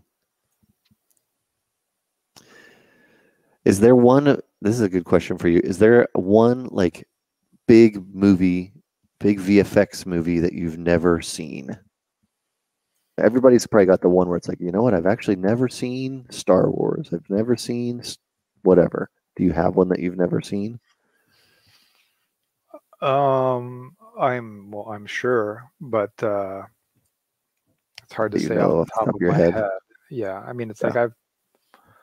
I have definitely seen many, so I think that because with effects movies, popcorn movies, like I don't mind if they're silly or cheesy, if like they're just fun to watch, and Mm-hmm. so like I mean the other night I was just felt like watching something that wasn't like a bucket list movie, just something to just watch, something mindless, and I put the new Independence Day movie on, Mm, and I was like, you know entertaining, sure.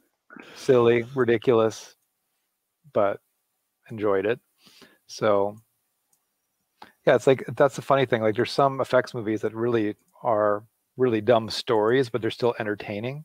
I think Star Mm-hmm. Wars was hard because it just had too much meaning to me as like a kid and all that stuff, that it was hard for Mm-hmm. me to, you know, accept it. Yeah, I get that. I'm trying to think of one that I haven't seen that everybody else has seen. Try to keep up on most of the big ones. Seems like you do too. Hmm. If something is big and everybody's seen it, I kind of want to see it and know what they're all talking about.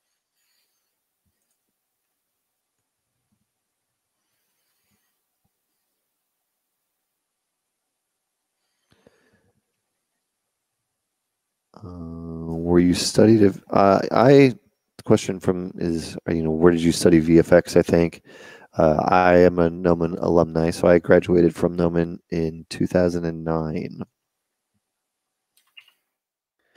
Do we ever do portfolio reviews? Not on this stream, and we don't really do portfolio reviews on any of our streams. But um, if you are looking for one, you can reach out to our admissions team, and they do portfolio reviews.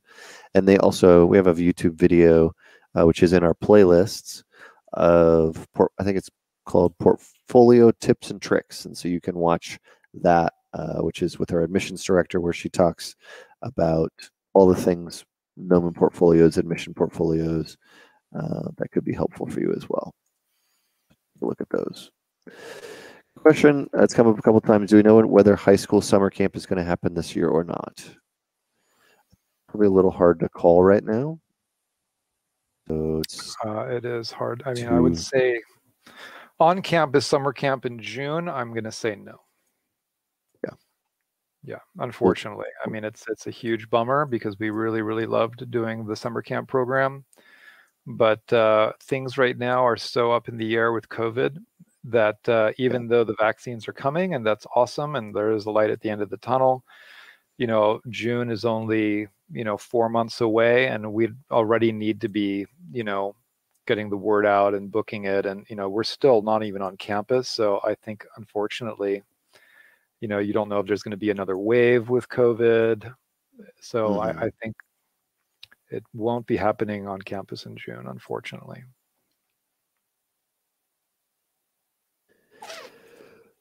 Bummer, but it is what it is. I think it's everybody's dealing with the same things. So just in general, events and in-person things are really difficult to calculate. I'm hearing rumors that even Comic-Con will already be virtual again. So we'll have to see what happens, but soon as soon as we can.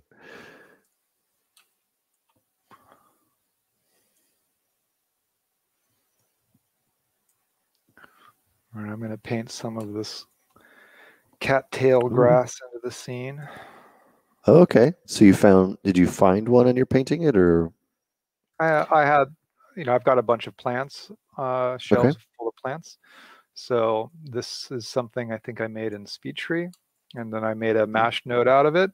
Created a placer node, got the placer node to randomize the rotation in Y, and now I'm just going to test it. All right, so I can see it's painting it. And so I think I'm just going to lower the spacing down.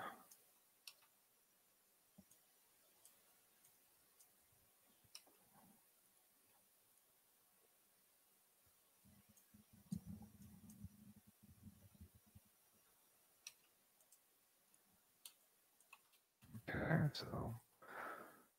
Cool.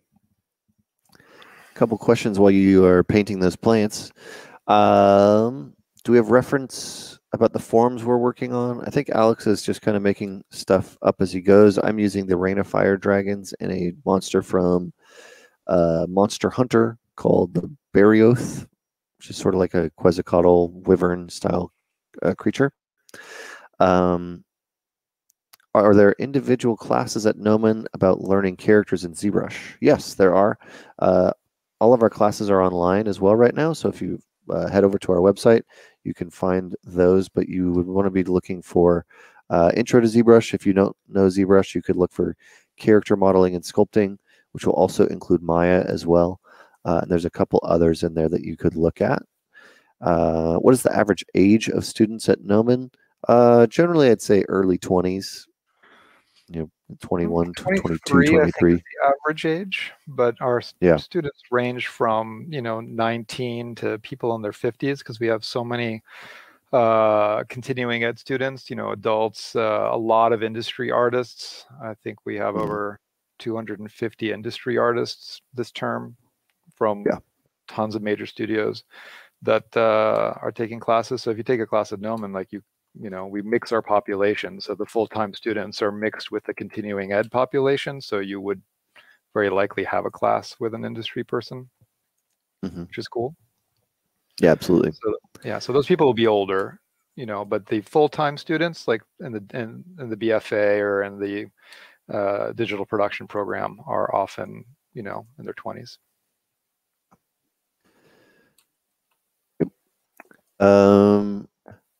Have you worked on any movies? I guess we didn't really do intros. We don't really do intros or who we are, aside from that we work at Gnomon. That's really it. Yes, we have both worked on movies. Alex, you worked on. I remember we were talking about Avatar earlier, but you worked on Avatar. Yeah, I was in the art department for 6 months, which was really, really, really fun. It was awesome. It was so cool. Got to share an office with Neville Page, which was really, really cool. And a lot of fun. Discovered Nespresso.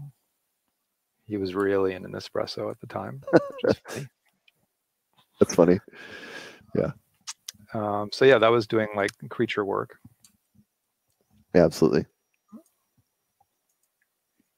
And but my career has mostly been Gnomon, to be honest. So I've been lucky enough to work on some projects, freelance since, more in the earlier days of Gnomon, but these days I am predominantly focused on the school, and that's okay, because we have over 85 teachers and they all work in production, and Gnomon is very much not about me. It's very much about the amazing teachers that we have and their work experience and where they're working. But yeah. And then I'll just share my screen because it's easier to show my ArtStation. My name is Josh, in case you didn't know, because we don't have titles on us. But I graduated from Gnomon. I worked at a place called Legacy Effects, which is a practical effects house, formerly known as Stan Winston's. And then I worked at Naughty Dog, and then I worked at Marvel Studios, and then I worked at Cloud Imperium Games over the course of 10 years, all of there. So you'll see things from Real Steel, see things from Mini MCU. Thank you for the follow. Real Steel, you'll see Avengers, you'll see Iron Man, you'll see Guardians of the Galaxy, you'll see Cloud Imperium stuff as well. So yes, we have both worked on movies and have kind of a range of experiences from creatures to art departments to games to all different kinds of things. So absolutely. What do we think of, well, two questions. One that came in and they said, are you saying it's too late to enter the industry at 45 years of age? No, absolutely not. I think we've had many grads. You said a couple within the past couple of years who are over the age or around the age of 50. We had, I think it's probably like 4 years ago, we had a couple grads who were in their mid 50s. So yeah, our full-time student population, like the age range is quite varied. And so it's never too late. And we have, lots of students in the continuing ed population that are over 40 that are trying to get into the industry. It's never too late. I mean, my best friend from high school, who worked at Gnomon years ago, he was running the Gnomon workshop. At 38, he told me he wanted to go grab dinner, and he told me he was going to become a lawyer at 38 with 3 kids. Had never expressed any interest. I mean, I've known him since I was 12. Never expressed any interest in law. And at 38, went to law school, and he's now a lawyer. And law school, all of his classmates for the most part were in their early 20s. And while he's, his wife was working, so she was able to, pay the bills. So he had to not only deal with school but also childcare. Right.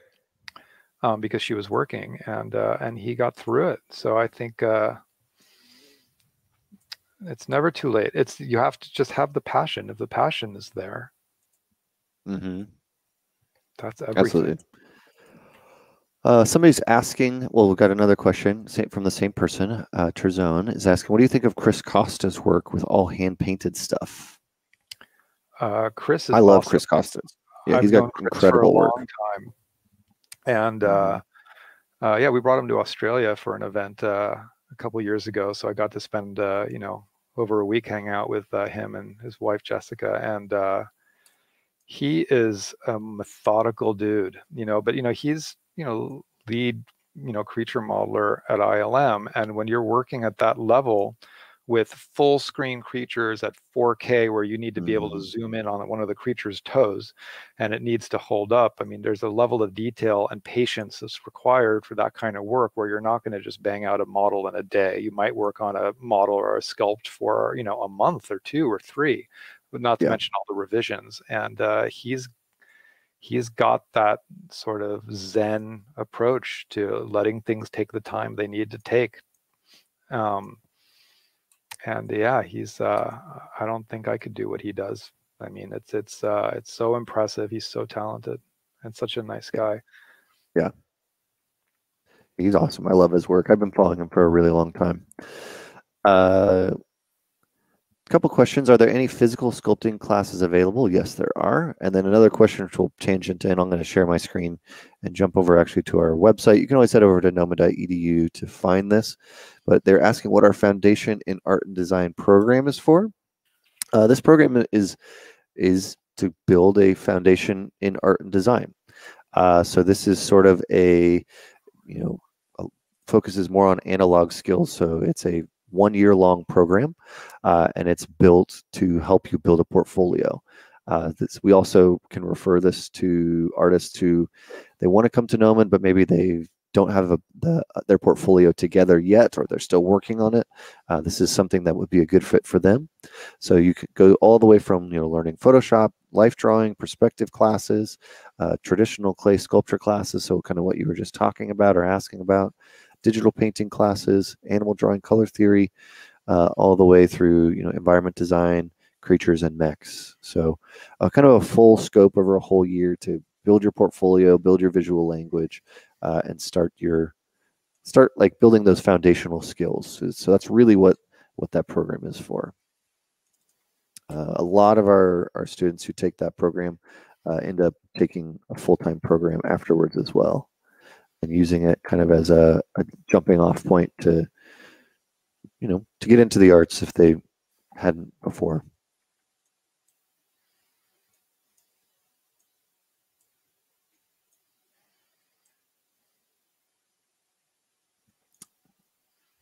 Somebody saying, was asking about the physical sculpting classes, and that John Brown, who's our clay sculpture teacher, really good, but it is a time-consuming class. He expects you to put in the effort, absolutely.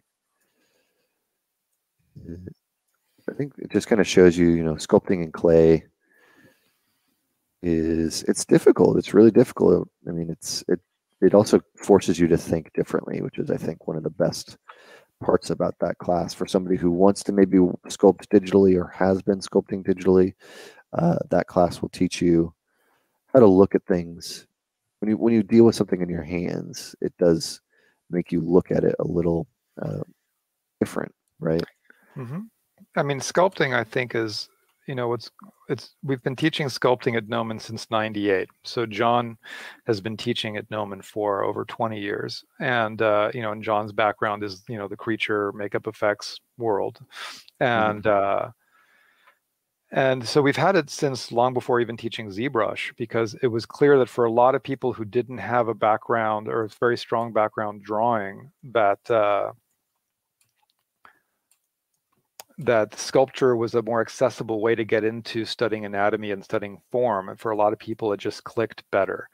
And and John's been teaching ever since. And it's the nice thing is that it allows you to learn form and anatomy and think about shapes that without having to deal with software and the computer. And Gnomon students are already absorbing and learning so many tools that it's kind of nice to have something that is fully complementary to what you're going to do in the computer. Sculpting is sculpting. Mm-hmm. And so I think that's where there's a very simple correlation between the two. Mm-hmm.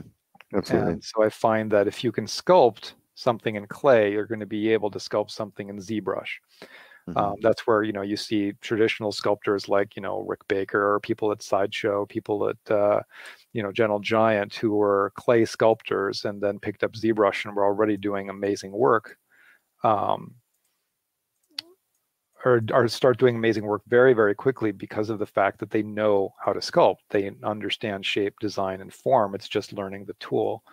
So yeah. I think sculpture is really, really a great way for people to get into.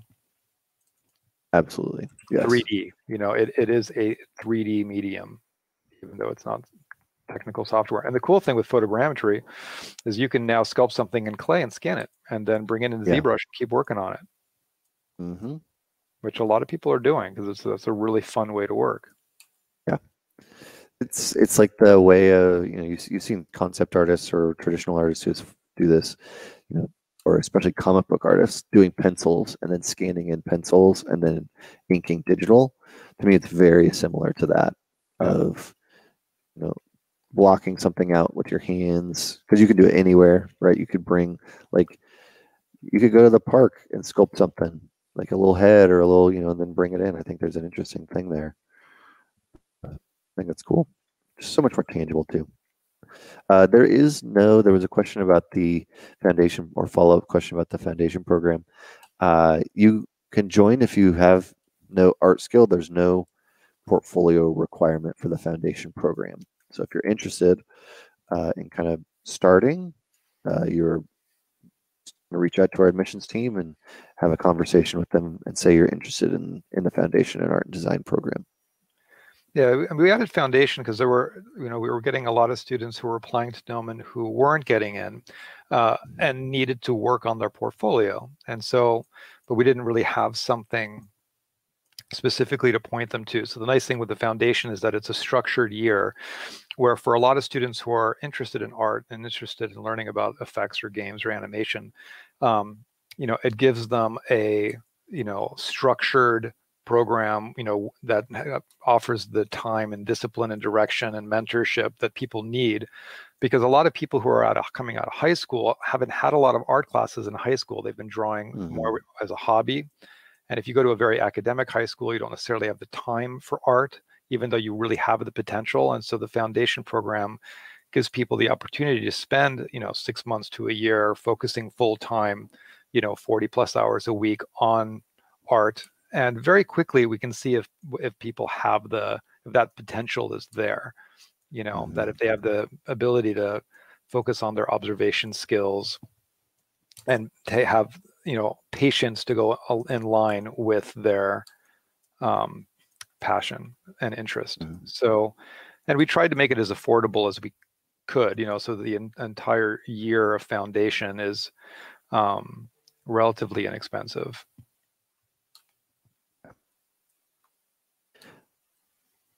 Great program. So I think it's perfect for somebody. Ooh, okay. Let's check out the grass. So, well, I had my clumps, and so now I've imported like a mesh that just has a whole bunch of strands of grass. That's what's inside here in my outliner. So I made another mesh node. So now when I'm painting, it's just like single strands instead of clumps. So it's this kind of stuff that really kind of makes the texture that you have on your ground matter less and less, because it's getting more and more covered by stuff. Right. Makes sense. You can see if I zoom in a little bit, that now like the ground, the dirt and mud that was like on the ground inside here is getting blocked by a lot of grass and plants. So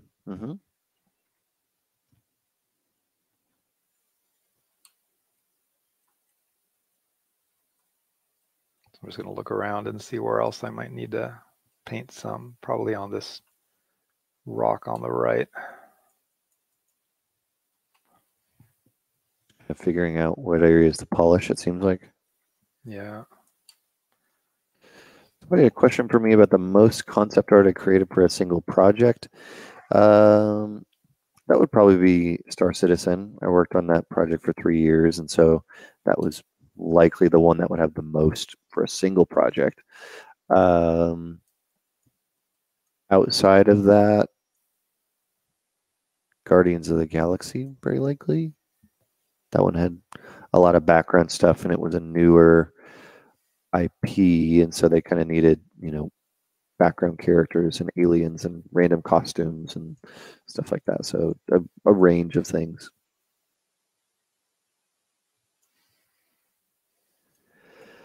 Let's see. What video games do you enjoy playing or watching? We talked about this last stream as well, but I like a whole range of games and I like a whole range of films. So, but I do have kind of a sweet spot or soft spot for action movies, big blockbuster movies, sci-fi movies, and fantasy movies. And I really like RPGs. And RPGs and RTS, like strategy games and gaming. Yeah, RPGs for me, for sure.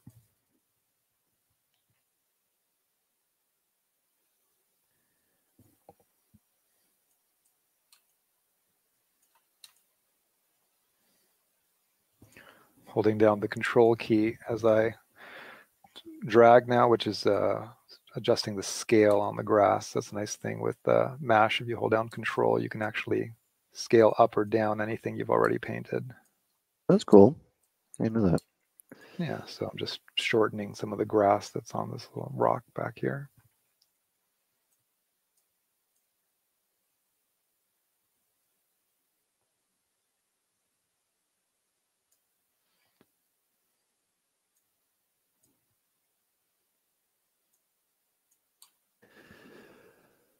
Tablet would you recommend for beginner and professional to use in the industry? I would probably have two different choices there. Beginner, I think any of the Wacom, or there's more brands now, but just like a basic tablet, if you're interested in getting into digital art, like a Bamboo is like one of the Wacom entry line or was, I think, the entry line for a while. I would recommend that. It's a good starting point. For professionals, that's when you can get into the higher range stuff, whether you want to use a Cintiq, whether you want to use a Intuos, those are probably the standards. Those are pretty solid. So yeah, either way.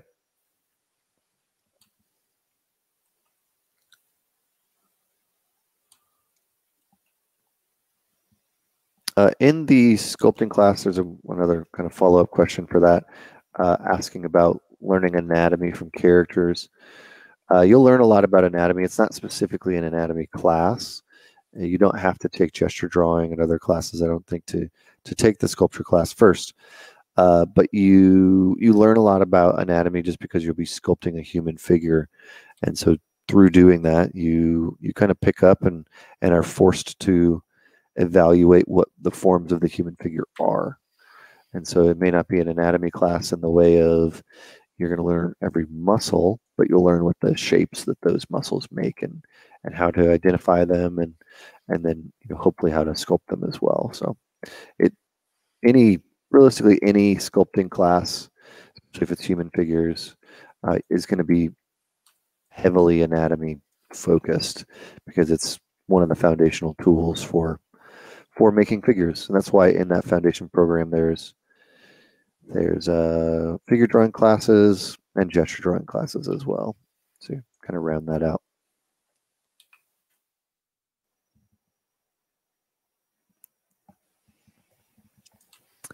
Did you watch, somebody's asking, Johnny Boy from Twitch is asking, sorry, Johnny Boy is asking from Twitch, what did you think of Raised by Wolves? Did you watch that show? I've only seen the pilot, which was rad. Okay. It was crazy, so I still need to keep going. But I really, really dug that.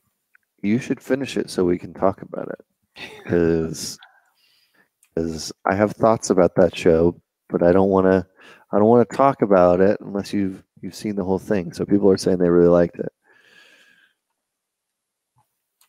Yeah, I definitely was blown away by the pilot. I was just like, oh my god. I mean, I just love his world building. Yeah, for sure. So cool.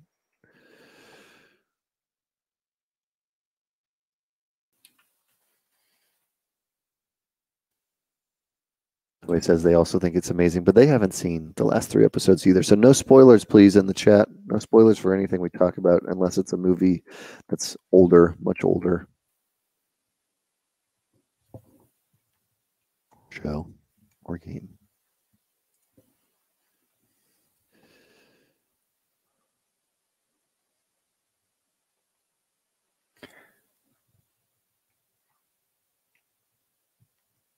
Pace, intensity of working in the industry, wondering about burnout, long-term satisfaction.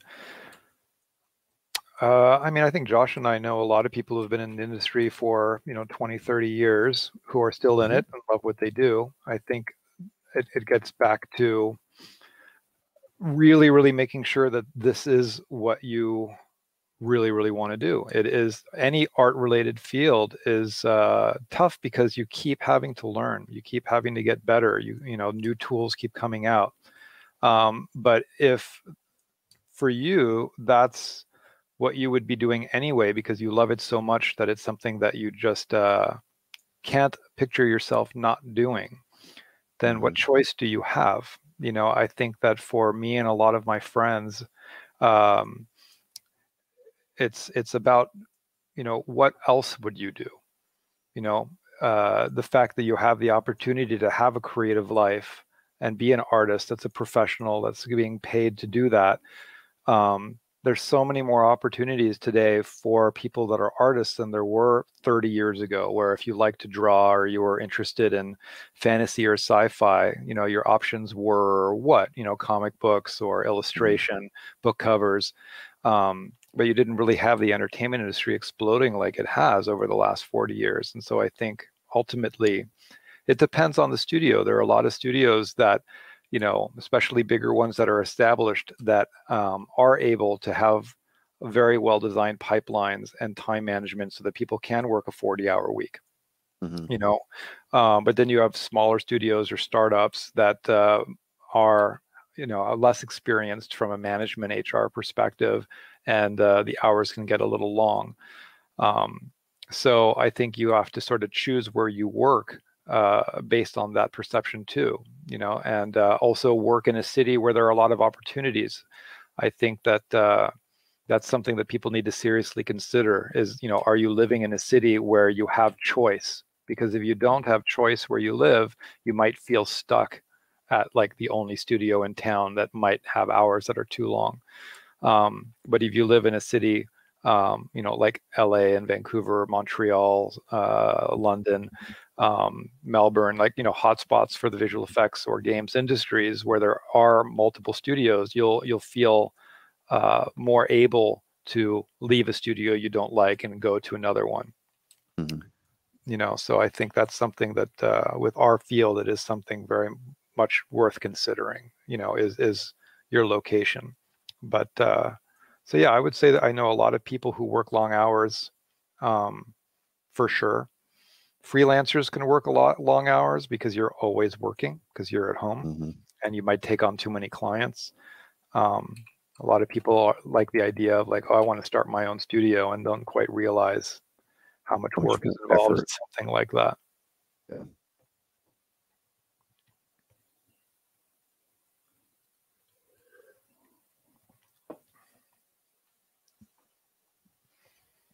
But there's a lot of other fields that have long hours too. If you're doctors, lawyers, engineers, people that are at the height of their respective industries, are going to work long hours too because they're so passionate about what they're working on, and or they're the demands of the job. So this is not an easy industry for sure, but it's pretty damn cool. Yeah, exactly. I feel like I'm making some decent progress on this thing. I kind of sculpted on this head for a little while and this neck. So kind of going from here, this is where I am now. Welding some stuff together, getting some creaturey, sculpture-y vibes. Which is kind of funny. I always like going back. This is what I started with. I love going to the first save in ZBrush. Like the ZBrush is so, one of the coolest things about it for me is you can load all the tools at the same time, and then you can pop back and forth between them.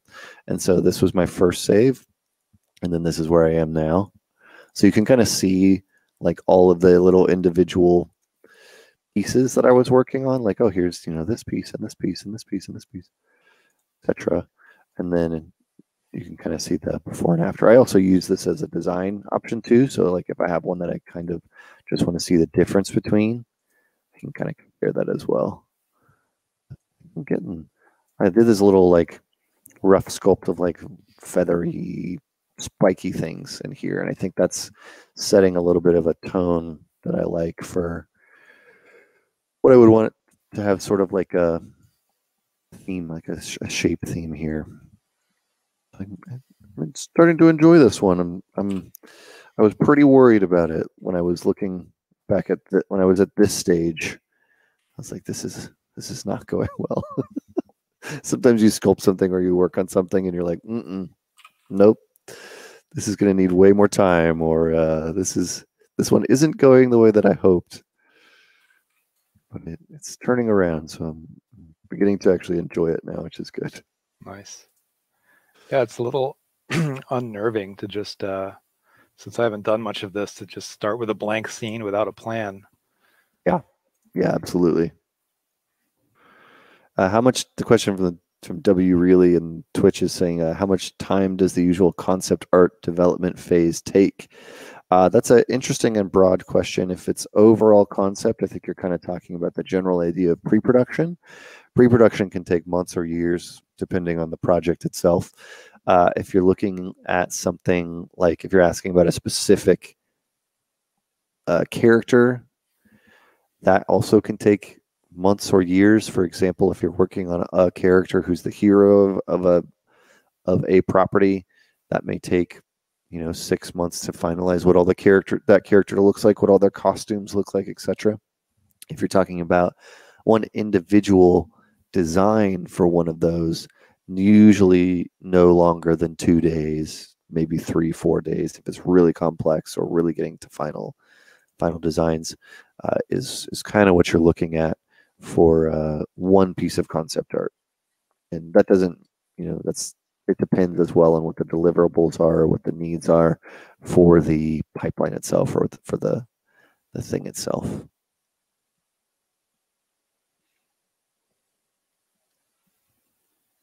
It's always the cop-out answer if it depends on the project, but it's so true. Like, it really does depend on what's needed for that project.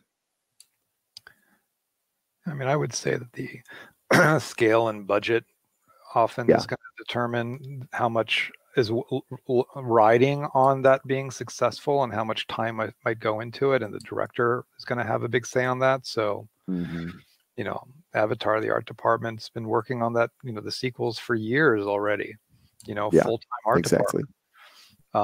Just Avatar 1, you had concept artists that were on the movie for several years, because things continually needed to get designed, and it's massive world building. But if you're talking about being a concept artist working in commercials, where there's a commercial that's got a 4-week deadline and it has a creature in it, the concept art phase for the creature in that commercial might be 2 days.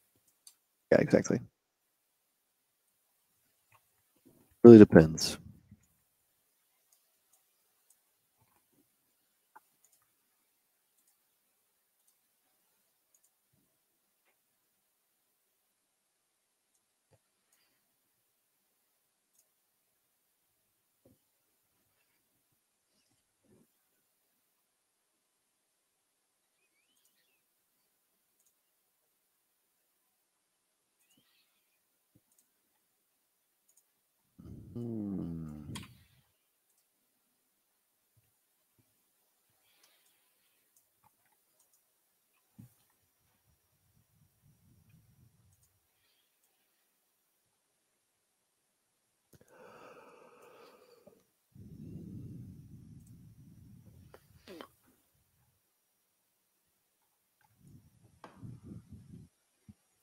Jump over here. Let's see. All right. I ended up rotating these wings so they were more in line with those elbows, and all of a sudden it made it a very different profile, but I think it's starting to come together a little stronger. I do need to start focusing on some of the actual shapes like I did in here, though. Like, this is very unfinished. I don't really even know how this anatomy would work. If I was doing this for like a project, would I might submit a first pass that still kind of looks like this, but at a certain point I would really need to go in and with some reference, like what is an animal anatomy like this? What would it look like? What could it look like? And that's probably where I would invest a little bit of time, is figuring out what next, how to make this resolved, basically. How do I make this a little better than it is? And just the way that I work, which is I like to get my first shot out there and see what it looks like and see what the response is, especially if it's for production. Sometimes I'll have a lot of reference if it's specific to what the job is, but then adjust afterwards.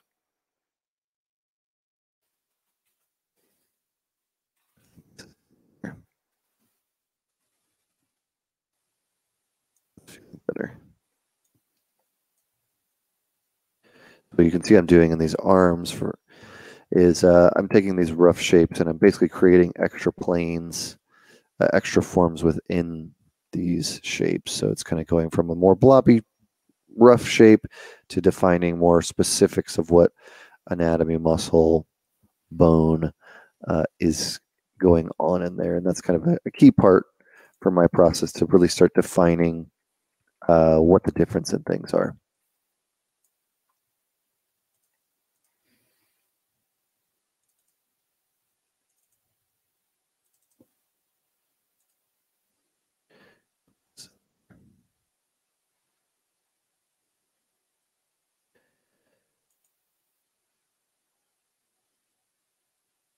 Somebody's asking about when I was studying at Gnomon, where did I live? I lived in Hollywood. I actually lived very close, probably 2, 3 blocks away in LA. I lived in an area called Larchmont uh, for the bulk of the time I was going to Gnomon. I also lived in Burbank for a little while when I first moved to Los Angeles.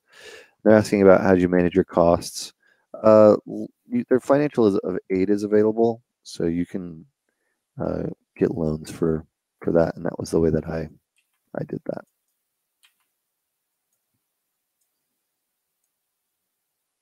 But I found that living as close to the school as possible was really important for me because that way I could spend more time there. So I ended up living as close as I could, and then mostly would bike in every day to be in the labs, basically to work, hang out with friends, and projects.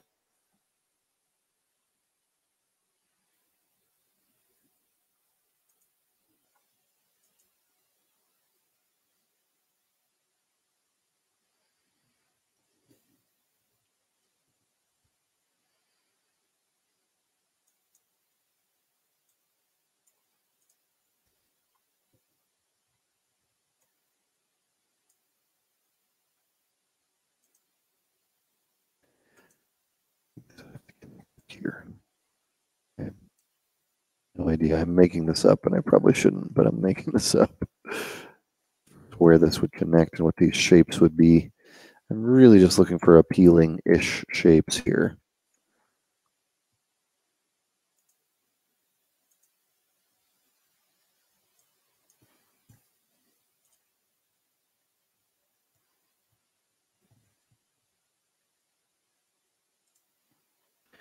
Somebody looks like they've already answered the question, but yeah, the individual classes are all exactly the same as the normal classes. It's the same population of students. So if you take an individual class, you'll likely be taking a class with full-time program students and even professionals who are taking the classes as well. So they're all exactly the same. We don't split them up.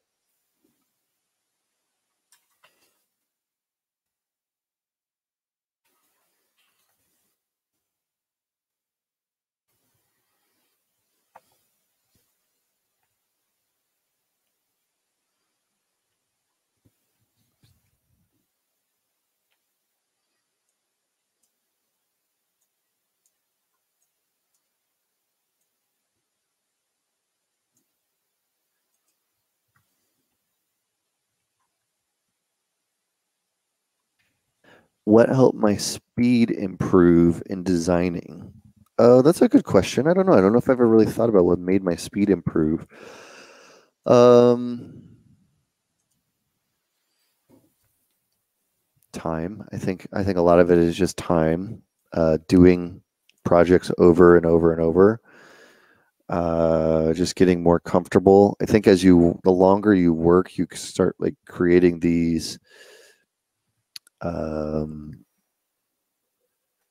like the easiest analogy that I would have, like if I was teaching this, is a recipe. Like the first time if you're cooking, the first time you've ever cooked something, it's a challenge, right? You're always referring back to the recipe that you got to look at the book. How many cups? How many tablespoons? What's the ingredient? What goes in first? How long do I let this, bake or saute for? Right. Like the first time you do any of that, it's really challenging. And then once you've made it 2, 3, 4, 5, 6, 10 times, if it's something you make a lot, you can start to kind of do it a little bit more without having to refer. And at a certain point, you can make the recipe without picking up the book or the app or whatever. And so for me, it kind of turns down to the amount of projects you've done, the amount of mileage you've done. Each time you do one, it adds like another page to your own sort of cookbook of whether it's sculpting or designs or things you've made. And so when you go back to make another one, you're kind of pulling from that book of things that you've done or things that you like. And sometimes it's not just the things you've done, but it's also like your influences or your things that you really care about or you research, or those are other things that can kind of add to that. So putting in the mileage is a big part of it. Um, the other thing that I think has actually helped my speed quite a bit, and it feels backwards, but is I work slower than I used to work, meaning like I actually sculpt slower. So I'm not going up to high levels in subdivisions very fast and beginning to sculpt. I'm not physically trying to move as fast as possible, like, seizure alert. But if like I start trying to sculpt and like, on constantly moving around and trying to get this thing to be done as fast as possible, that is actually very destructive in the way that I work. It doesn't work for me. So for me, it's actually slowing down and trying to make every move intentional. So what is the point of, me making these adjustments? Why am I doing that?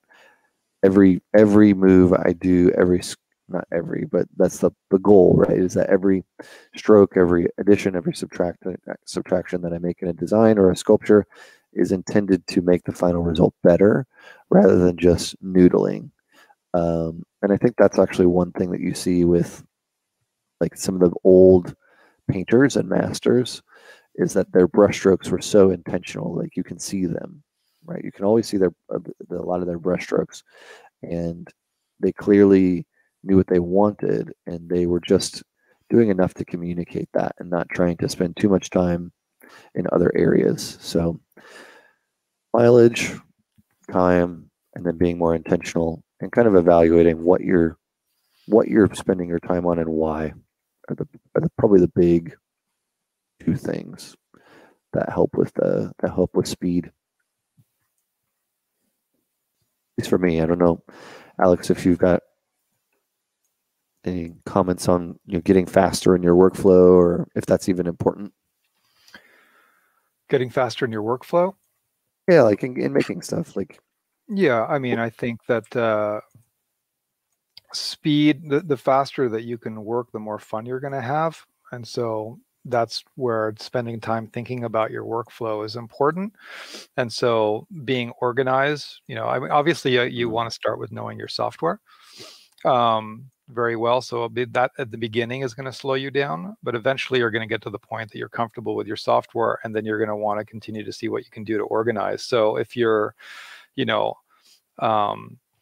a texture artist, having an organized texture library where you know where things are, having an organized reference library so you know where you can find good reference for what you need. If you're an environment artist, having rocks and plants and all that kind of stuff that you've already made that are ready to sort of be repurposed in different projects. Anything, like the fact that I have all my shelves, is a time-saving thing. So like I can click, a button and import a plane that has 50 subdivisions already, so I can start sculpting on it for like some of these ground surfaces, as opposed to going to create polygons, plane, creating it and increasing the subdivisions to 50, and then working. So I think just trying to figure out ways that you can speed up your workflow is going to be really useful. Like a lot of the things that I have on my shelves are ultimately going to be stand-ins for things that'll be replaced. Like if I was working on an illustration for myself, I may not want this character to be in here. I might replace it with my own character, but at least I have a stand-in that I can use. I can look at this scene and be like, all right, well, I want to put a cave entrance, here on the left. So now I'm going to have to, replace this piece of geometry that's on the left, but at least I have a stand-in that I can then, use to just block out what's going on. So, but knowing your software is probably the first one. Hotkeys are great. It can speed things up quite a bit. I'm a big hotkey fan. Love hotkeys. Do you use marking menus? Not as much as I used to. I used to use them like a maniac. Yeah. I used to like some of them, but even I customized all my Maya stuff to be modeling tool centric and, replacing tons of hotkeys that are already existing with, tools I would use in Maya or modeling stuff. So I think customizing and getting used to your own workflow is a big part of that as well. What do you use a lot? Make sure that you have quick and easy access to that. Say that again. I was just saying that, whatever tools you use, that you have quick and easy access to them, which is basically what you've done with all of your shelves. Yeah. Somebody was asking, do you ever use Photoshop for environment illustration, or you just do 3D? I don't know. For finals, I haven't done much environment work in general. Have you done much Photoshop to do a final, or is your stuff mostly 3D? Mostly 3D. Yeah. A lot of, like when I'm finished with something and Maya, or, quote, finished, getting close, I'll then render out all the passes, go to Photoshop and do the final illustration there. And a lot's going to change in Photoshop. And so I definitely do a lot of post work on 3D renders, which is very common. Yeah. Yeah, same. Couple of questions we got coming in here. One is, do you sketch first, or is it all freestyle? I think today we're both just going freestyle. You've done sketches and stuff before. I mean, you showed off your Inktober stuff last stream. Yeah, one of these streams I'm going to stop doing this start from scratch thing, because it's you end up getting I start slowing down because I'm thinking about lighting and composition, where if I had a thumbnail first, that would have already been figured out. So yeah, like if I go, that doesn't need to be running anymore. If I go back out here, I showed this last week. Hopefully I'll start on the streams just picking one of these and being like, all right, maybe I'm gonna do this one today, and maybe this one, and like pick one of my drawings from Inktober and just start making them in 3D. Because like if I today had started with just, let's say like this one, my life actually would have been a lot easier. Yeah. Because, I'd know where I need to put my block out geometry. I'd know where the light needs to be. I'd know where our little character needs to be sitting. And now it's execution, but composition and lighting are done. And you're going to end up with a much better end result if you go this way. And that's how most, professional illustrators will work, is, do a bunch of thumbs. I have, some images that I started that with, just playing around to see where I'm going to end up in Maya that I like. But generally, the images of mine I like the most are the ones where I started with a drawing first. Because I kind of I know what this is going to look like in 3D if I make this. Right. But if I start with a blank scene, I don't. I know that I can take this drawing and make it better. And that's ultimately what, going from 2D concept art to a 3D render is your job, is to finish it. I think that's where a lot of people get or mix up the idea that 3D artists aren't contributing to design, and the reality is, when you look at, drawings, they don't look photoreal. It's a drawing.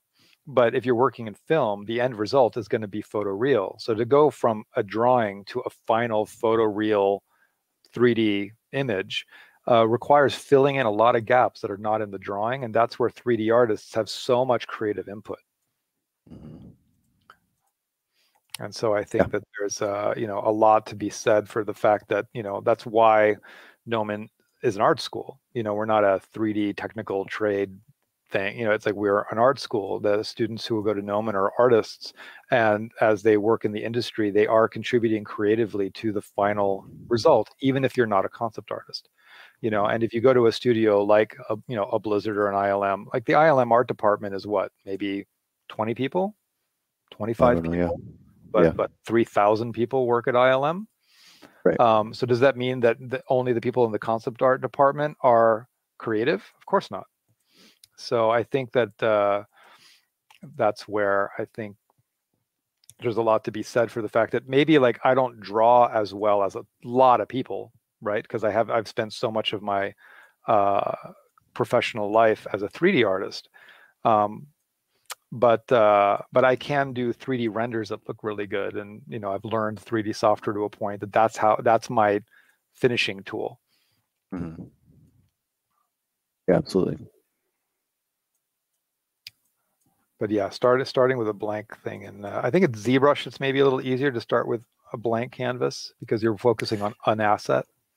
Yeah, exactly. I was going to say, like, for me, it's also, I don't do many 2D sketches because I use 3D and ZBrush as my sketching tool. So I'm going to just sketch. For me, it would be no different than picking up clay and mushing clay around to make a rough object, right? That's how I prefer to kind of explore. So me making this today is, I guess you could say, is freestyling, but I had an idea of what I wanted. There was a suggestion from the stream, from the chat, as far as what to make, and so I kind of went down that road. I've definitely made things before. I made this thing that had there was no intention for whatever this was. I made this a couple of streams ago, just a creature. And I kind of just started making shapes and seeing how the shapes tied together, and they ended up being a thing, right? So this to me is a sketch. Now, if I was going to take it to the next level, I would just kind of slowly build on my sketch, much like if you've seen illustrators or comic artists draw, right? They might draw in blue pencil, and then they'll put an overlay in tracing paper or digital, whatever, and they'll draw another pass on top of that, and then they'll draw another pass on top of that, and another till it's final. And that's kind of the way that I use ZBrush, and is to kind of treat it almost more like a sketching tool, where I'm working my way. Even you can see it here, but I'm working my way. My first blocks of putting together these little blocks of clay, and seeing how they play together, and then eventually working my way from here to here to here, to where I'm now closer to a more final result. But that's because I'm basically continually sketching up. So it's kind of a different approach, and yeah, it is more one asset versus an environment or something like that. But I think sketching, if you're doing environments, at least a thumbnail is a good starting point. Somebody's asking a question about ergonomics. Do you have any special tips for ergonomics or anything like that? Somebody that's spending 40 to 80 hours a week in school combined with their job. That's what they're saying. Sit back in your chair. Sit back in your chair. Yeah, that definitely helps. And invest in your chair. That's something I would say. Like, there's certain things in your life that you should invest some of your money in.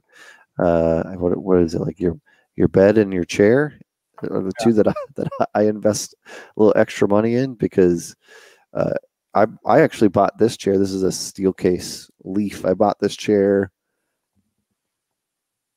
9 years ago, and it is still holding up shockingly well. I know I think you're a big Herman Miller fan, right? You use Aarons? I use Herman Miller, yeah. So I'm sitting in an Aeron chair.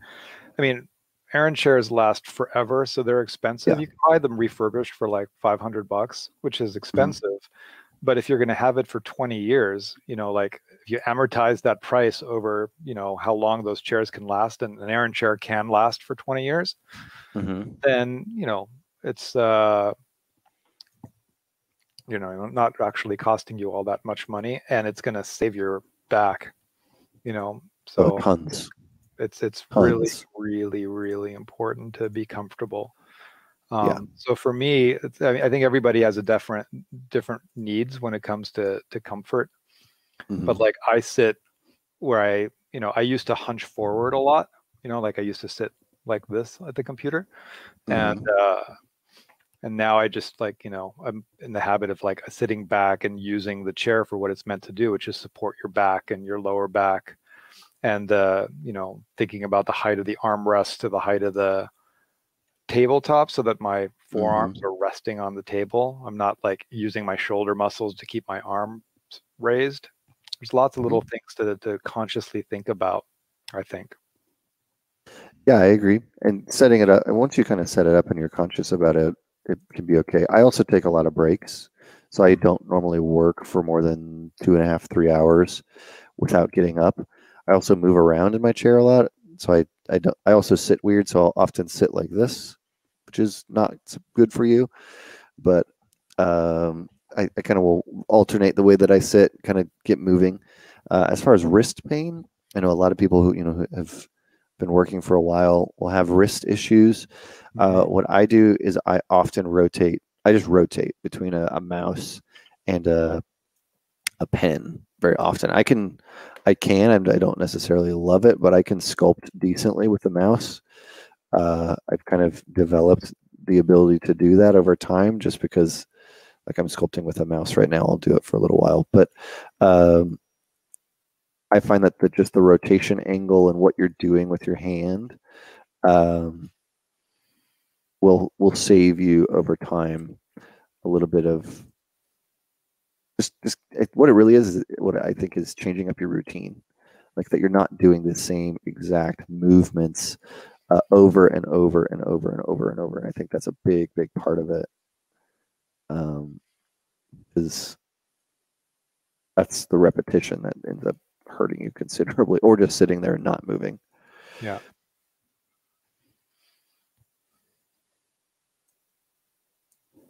Let's see what we got. A couple questions. Yours is switch to yours as yours is kind of looking like it's getting more resolved. I'm playing with different lighting now, so I'm just trying different HDRs just to see if I can come up with a different light setup that I like. And so this one's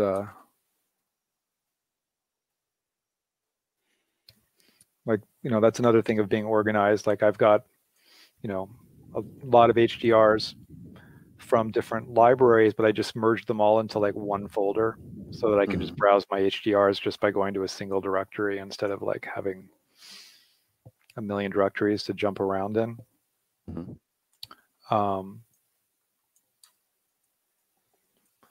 But do I use a Cintiq? I do have a Cintiq. I don't haven't been using it all that much because I got it pretty recently. And so I've been using just a regular Intuos mostly. And so I look forward to using the Cintiq more. I used to have a Cintiq that I used to use a lot, and then it's been a while.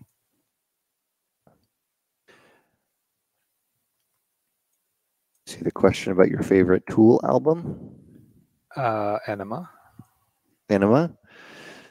What did they say theirs was? Oh, same. Full Collapse was my favorite Thursday album. Thank you for referencing my emo phase in high school. Yeah. Full Collapse was also my favorite one. Cross at the Eyes. That was my jam. For sure.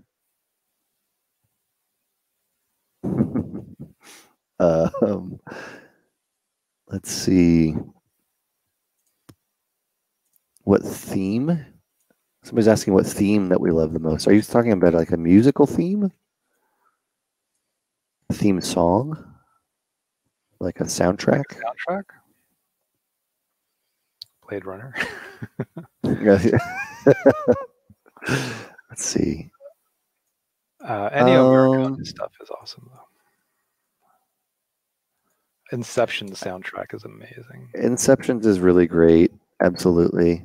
I think Inception is really good. I think if I had to pick like one that's like a franchise, it's really hard to beat the Star Wars opening, like during the crawl, just because I don't know, there's something about it that just like gets me into the zone and gets me excited to watch one of those movies. So that's one I quite like. One that's grown on me over time is actually the Avengers and the Marvel soundtracks. For a long time, I didn't really notice or recognize them, and now it's gotten to the point where I actually really am enjoying them. John Williams in general, no, those aren't John Williams, but John Williams in general is great. What else? Art theme. What's your favorite art theme? Oh, I don't know.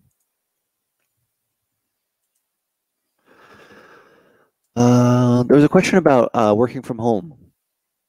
COVID, post-COVID, working from home. Do you think that that will open up opportunities to work from more locations? I think it could. I think some things will definitely change. I think you'll see some remote-only studios pop up and I think some already have, or you're already seeing that. But I don't know if that will stay forever. I think that some will be around, but I guess my short answer, or my opinion, is some will stay, but there's still going to be the need to be in person. Some of the bigger projects, especially, because I find it's much harder to be more creative over tool. I like that impromptu moment where you can walk into somebody's office. It's a little harder. Just spitball. Yeah, I mean, some studios have said that they're doing very well with the working from home and are going to stay that way. Mm-hmm. And because it does obviously open up who they can hire now that they see that Yeah. they can effectively work that way and can hire people from all over the world instead of just focusing on people that are in their city. So I think that's a big plus. Yeah, huge. So I do think that that COVID is going to create a lasting change from that perspective. Yeah.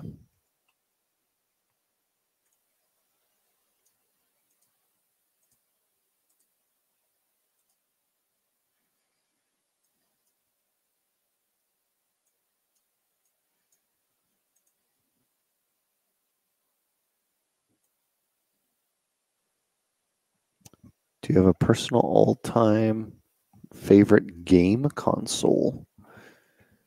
Game console. I mean, I've played so many games on so many consoles that it's more of like, what's my favorite, game? Yeah. But Yeah. although if I really think to my favorite games, they've all been games I've played on a PC. So my favorite I was gonna game say. console is a PC. Yeah. If I had to pick a console,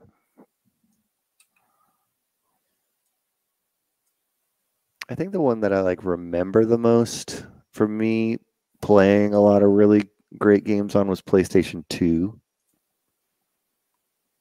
But I actually really like the Switch. I really like the Switch because of the portability of it and just being able to take it anywhere. And they have some really great games on it too. They're not best looking games always, but it's so portable and versatile that I think that's why it's in the conversation for me. If it's not there, it's up there.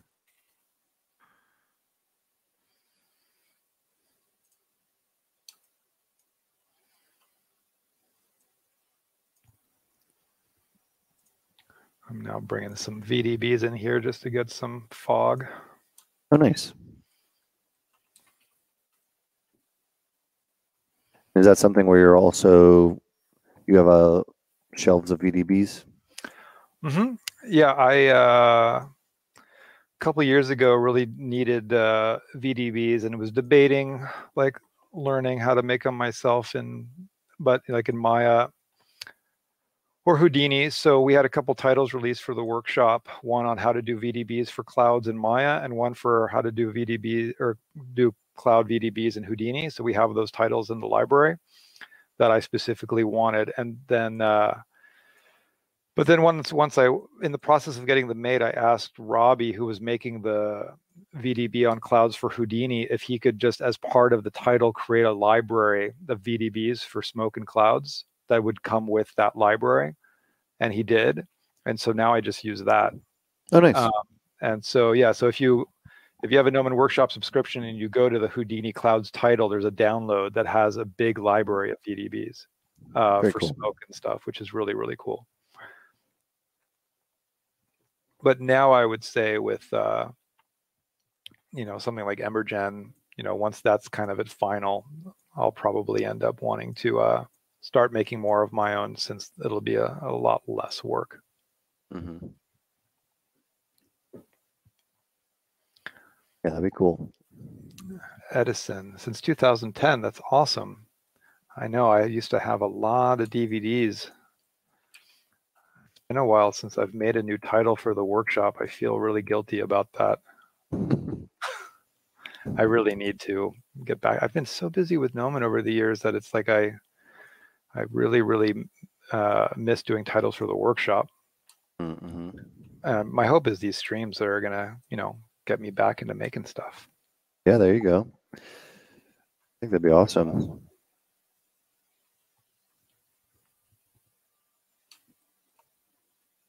So detail A.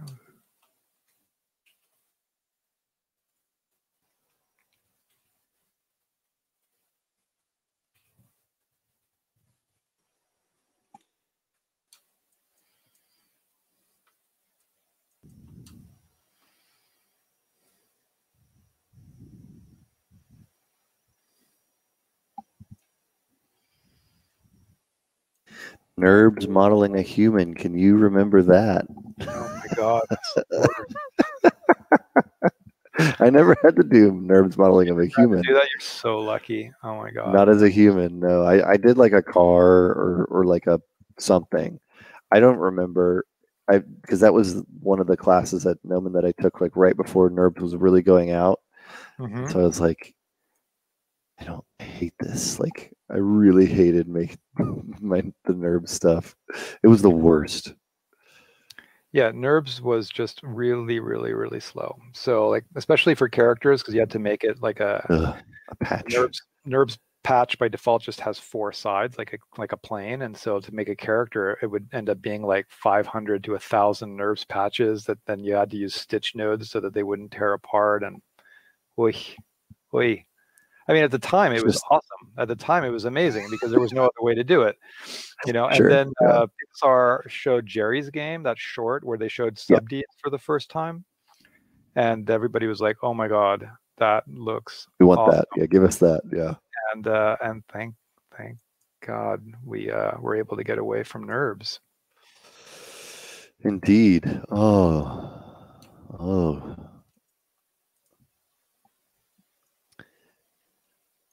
Somebody's asking, they're saying that there used to be contests in the forums where you gave away a lot of DVDs. Any chance of bringing something like that back? We have a Gnomon Workshop contest. It's on Facebook. Okay, yeah, there you go. So go check out the Facebook group or Facebook page for that. So yeah, Gnomon Workshop contest is still happening. But yeah, it used to be in the forum. All right, we got about 15 minutes left in our stream today. Trying to load up my most recent one. Okay, that's good enough.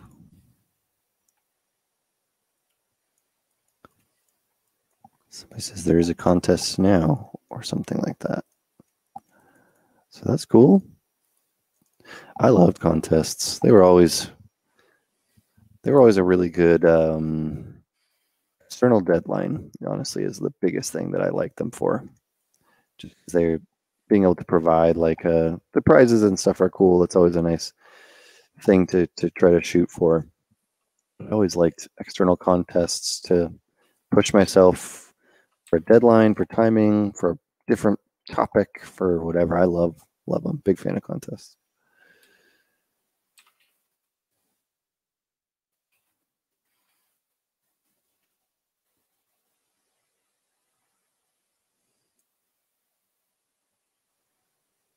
Even at Gnomon, I remember really liking Best of Term. That was one of the big drivers for me, was trying to do work for using Best of Term basically as a contest.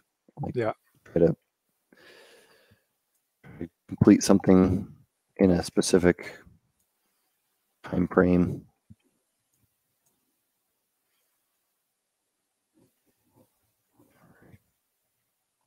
When is Best of Term announced? Usually somewhere around the middle end of that term.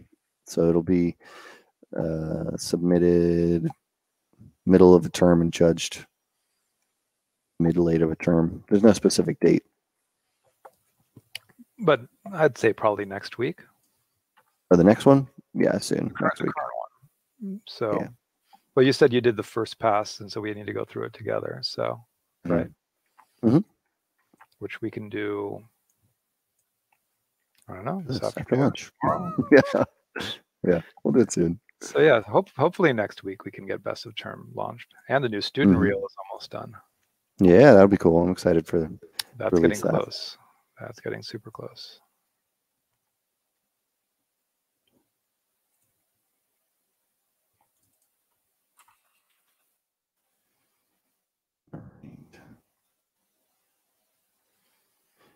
You're all wondering in the student Discord. Yeah, it's soon for sure.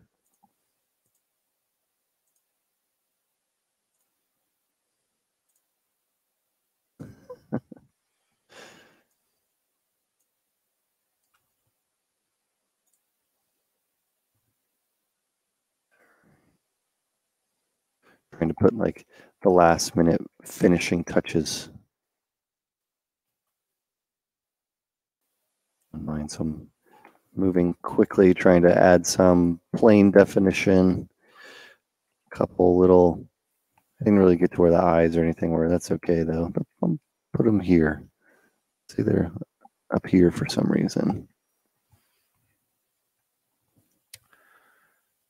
I know I'm not getting best of term, but maybe the student reel. You never know. You just got to keep submitting. I mean, we've been doing best of term for so long, and it's what's fascinating is that I see people in term 1 that submit, and then I see the same person submit in term 2. And it's cool doing best of term to see how people's work improves over time. And so ultimately, I mean, we've had people in term 1 win a category before. It's rare, but it happens. And so usually, you know, it's upper term students who are winning just because they've been around longer and, you know, they've had time for their work to get better. So it kind of makes sense. But ultimately, I think it's been fun to have best of term. It was the same thing like when I was in art school, like getting into the gallery. Like they changed the gallery every semester, and like getting a piece in the gallery was just kind of your dream. Because that's what made me want to go to that art school, was the quality of the work in the gallery and hoping that my work would one day be good enough to be in there. So I hope the best of term at Gnomon has that same thing where it's, you know, it's competitive, but in a hopefully a friendly way, because it's everybody, I think at Gnomon understands that, you know, we're all on the same team. You're all on the same team. You're all going to work together in the future. All your classmates are going to be your friends at studios that, you know, are going to be able to help you, you know, network and all that stuff. It's like everybody's on the same team, help each other. I learned so much from my classmates when I was in school. Tons. That's what I miss about campus being open, is just students being in the labs, being able to look over each other's shoulders. And I know that, you know, obviously we're making it work with Discord and everything, but I can't wait for campus to be reopened. Yeah.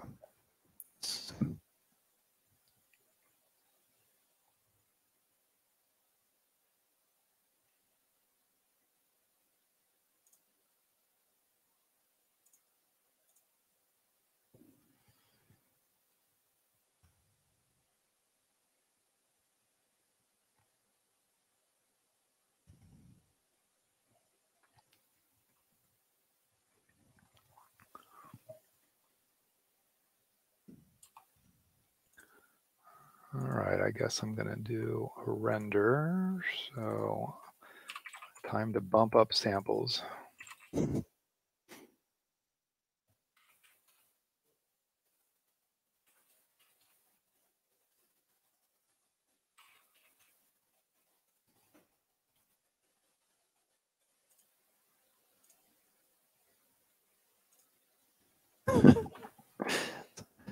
I missed the 45-minute drive from Santa Clarita. I wouldn't miss that either.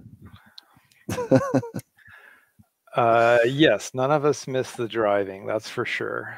But yeah, but you know, it's like I'm such a hermit, and so at the beginning of COVID, it was like, all right, cool, stay home, and you know, that's fine. And it only took like, you know, 3 months to go by to realize how social I really am, like how much I miss being around people. Like just, I mean, our weekly D&D. Yeah. Dude, like that's, I mean, that was so much fun. We'll have to get back to that at some point. I just can't believe it's almost been a year since campus has been closed. No, it's insane. I think I'm pretty much done. We got 9 or so minutes left. Well, I'm just doing a 2K render. Ended up just going for a foggy scene, so it's just a dome light with a HDR on it, no directional light. Mm-hmm. And there's definitely a lot of wonky things in here, but things to improve, but that's happens when you make something in a couple hours, right? Like always a good starting point. It's like rare to make something that you really want to be, you're really happy with and finished in a couple hours, but there's always the like, okay, I'm ready. I know what I want to fix, and then I can be done with this. Kind of a gets you a good starting point. no, this is awesome. I mean, I'm as long as people are okay watching me work at this pace, hopefully it's interesting. I mean, it's definitely fun for me. It gets me to stop doing emails. Yeah, I think it's good. I like it. They're just coming together. I'll show them. I don't have a good render here or good pose, but I guess it's probably the angle-ish. This thing will be. I'm just trying to get this arm somewhat. What was before this one? This is earlier. See, he'd look cool in my scene. That's true. Yeah, we have to find a way to get you over there and get this. Like we got to get like a bridge to Alex's scene button, and then we'll just pop it right in. Because yeah, it's like that's the thing is, with if you play with your lighting right, it's okay if the model's not textured. Mm-hmm. Get it in the shadows or in the fog or.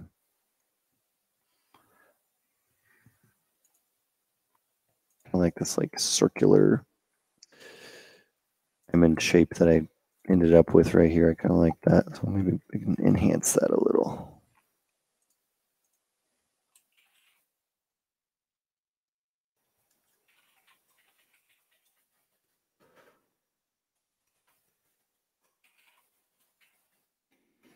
It's like a cave dweller because it has underdeveloped eyes. Yeah, I would agree. I agree. I mean, I could do like this. Just couldn't find the right location for them. I mean, that's not terrible. Very skull-like, but something in here. Maybe they're just like these little weird things. Maybe they're the old eye stalk. I'm going to scroll. Don't hate that. I don't know if they. Let's see. How diverse is Gnomon? Did you answer that? I didn't see that one. How diverse is Gnomon? I would say rather it's over the years I'd say that it's changed. Back in 25 years ago we were probably 90% male to female, which wasn't good. Now we're getting closer to 50-50. And I would say, our student population represents everybody. It's awesome. I would say that we have people from all over the world, all over the country, from all different ethnicities and orientations, and we're welcoming of everybody. Our industry is very progressive. And I think that, yeah, I mean, I would say we've got just about everybody covered, which is great. It's like I grew up in LA. I'm used to being in a diverse culture. It's like I obviously come from a mixed background. Let's see how I can do this. Cam. So yeah, it's so much better now that we're 50-50. It's like being over 20 years ago when it was 90% male, wasn't great.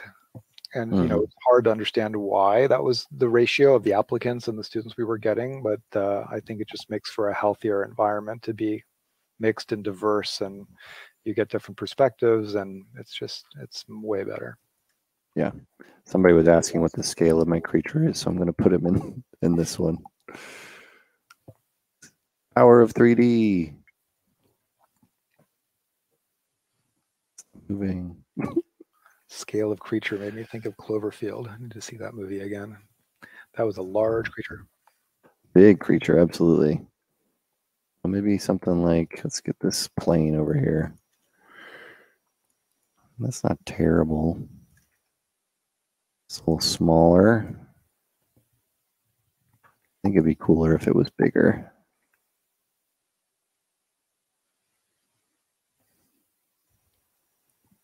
It's like a Harry Potter sized dragon, I think. That's roughly what these were. I put them here. I think something in this range. Could go huge. It's kind of a thing. But I think somewhere in here.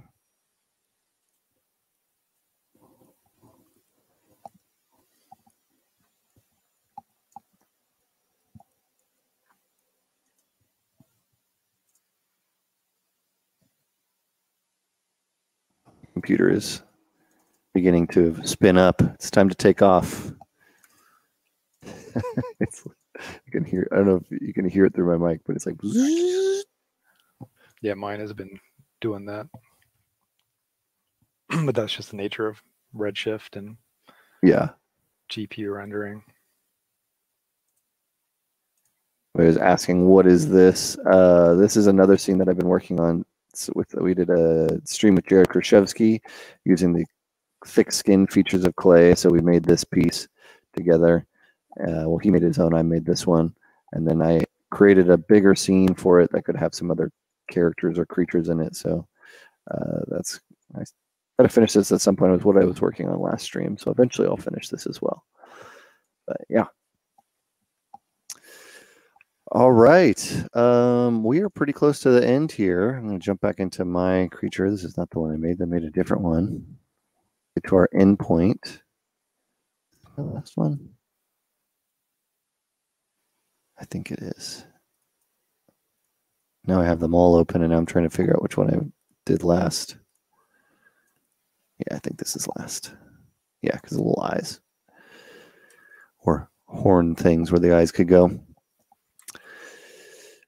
So this is my last one. I'll leave this up here, and I'm just going to save one last time, and I'm not going to touch it anymore. Alex, is yours rendering, or is yours done? Oh, look at that. It's done. So I like it. It's just a foggy outdoor scene with a lot of rock. Yeah. So how much of that is, because obviously, so like you're kind of using your own kits. Mm-hmm. There's a lot of different pieces kind of put together. I mean, aside from everything is stuff that I've made either with SpeedTree, Paint Effects, or photogrammetry, except for 2 Megascans textures that are on that ground plane there. Mm-hmm. This one here, and then this dude obviously is from Render People. Mm-hmm. And so I've got a bunch of people that I just downloaded from their site. But eventually need to make my own characters. Yeah, right. Well, that's the next phase then. Well, because you were talking about maybe working on a longer project. I think I want to get into a bigger project at some point where I can find a place to put it all in there. We were talking about I want to learn Unreal. I want to maybe use that as like a rendering engine or find a place to start putting things. I think that could be fun. So yeah. Yeah. We'll figure out what our next big projects are in the future. But it's nice to kind of just throw some stuff together here and create for a couple hours. Yeah, somebody was saying this would look great in Unreal. So I think, knowing Alex, I feel like Unreal would be perfect for you. I think you would really dig it. The medieval village, that was amazing. So I don't know how long it would take from knowing enough to being able to do that, though. Yeah, we'll have to see. That'll be part of the adventure. All right. Yes. Thank you, everybody, for joining. It is 1 o'clock now. So from what I ended up doing, my creature here in ZBrush, to Alex's work here, thanks for hanging out with us. sculpting and making stuff and chatting. Appreciate the time from everybody kind of hanging out with us and all the good comments and questions and keeping it lively. Really appreciate that. So thank you very much. That's it for today. We're going to head out, and I'm going to play our campus video to just kind of remind us of how much we all miss being there. Awesome. Get us hyped up. All right, everyone. Have a good day and have a good stream. We'll see you all soon. Cool. Later. Bye.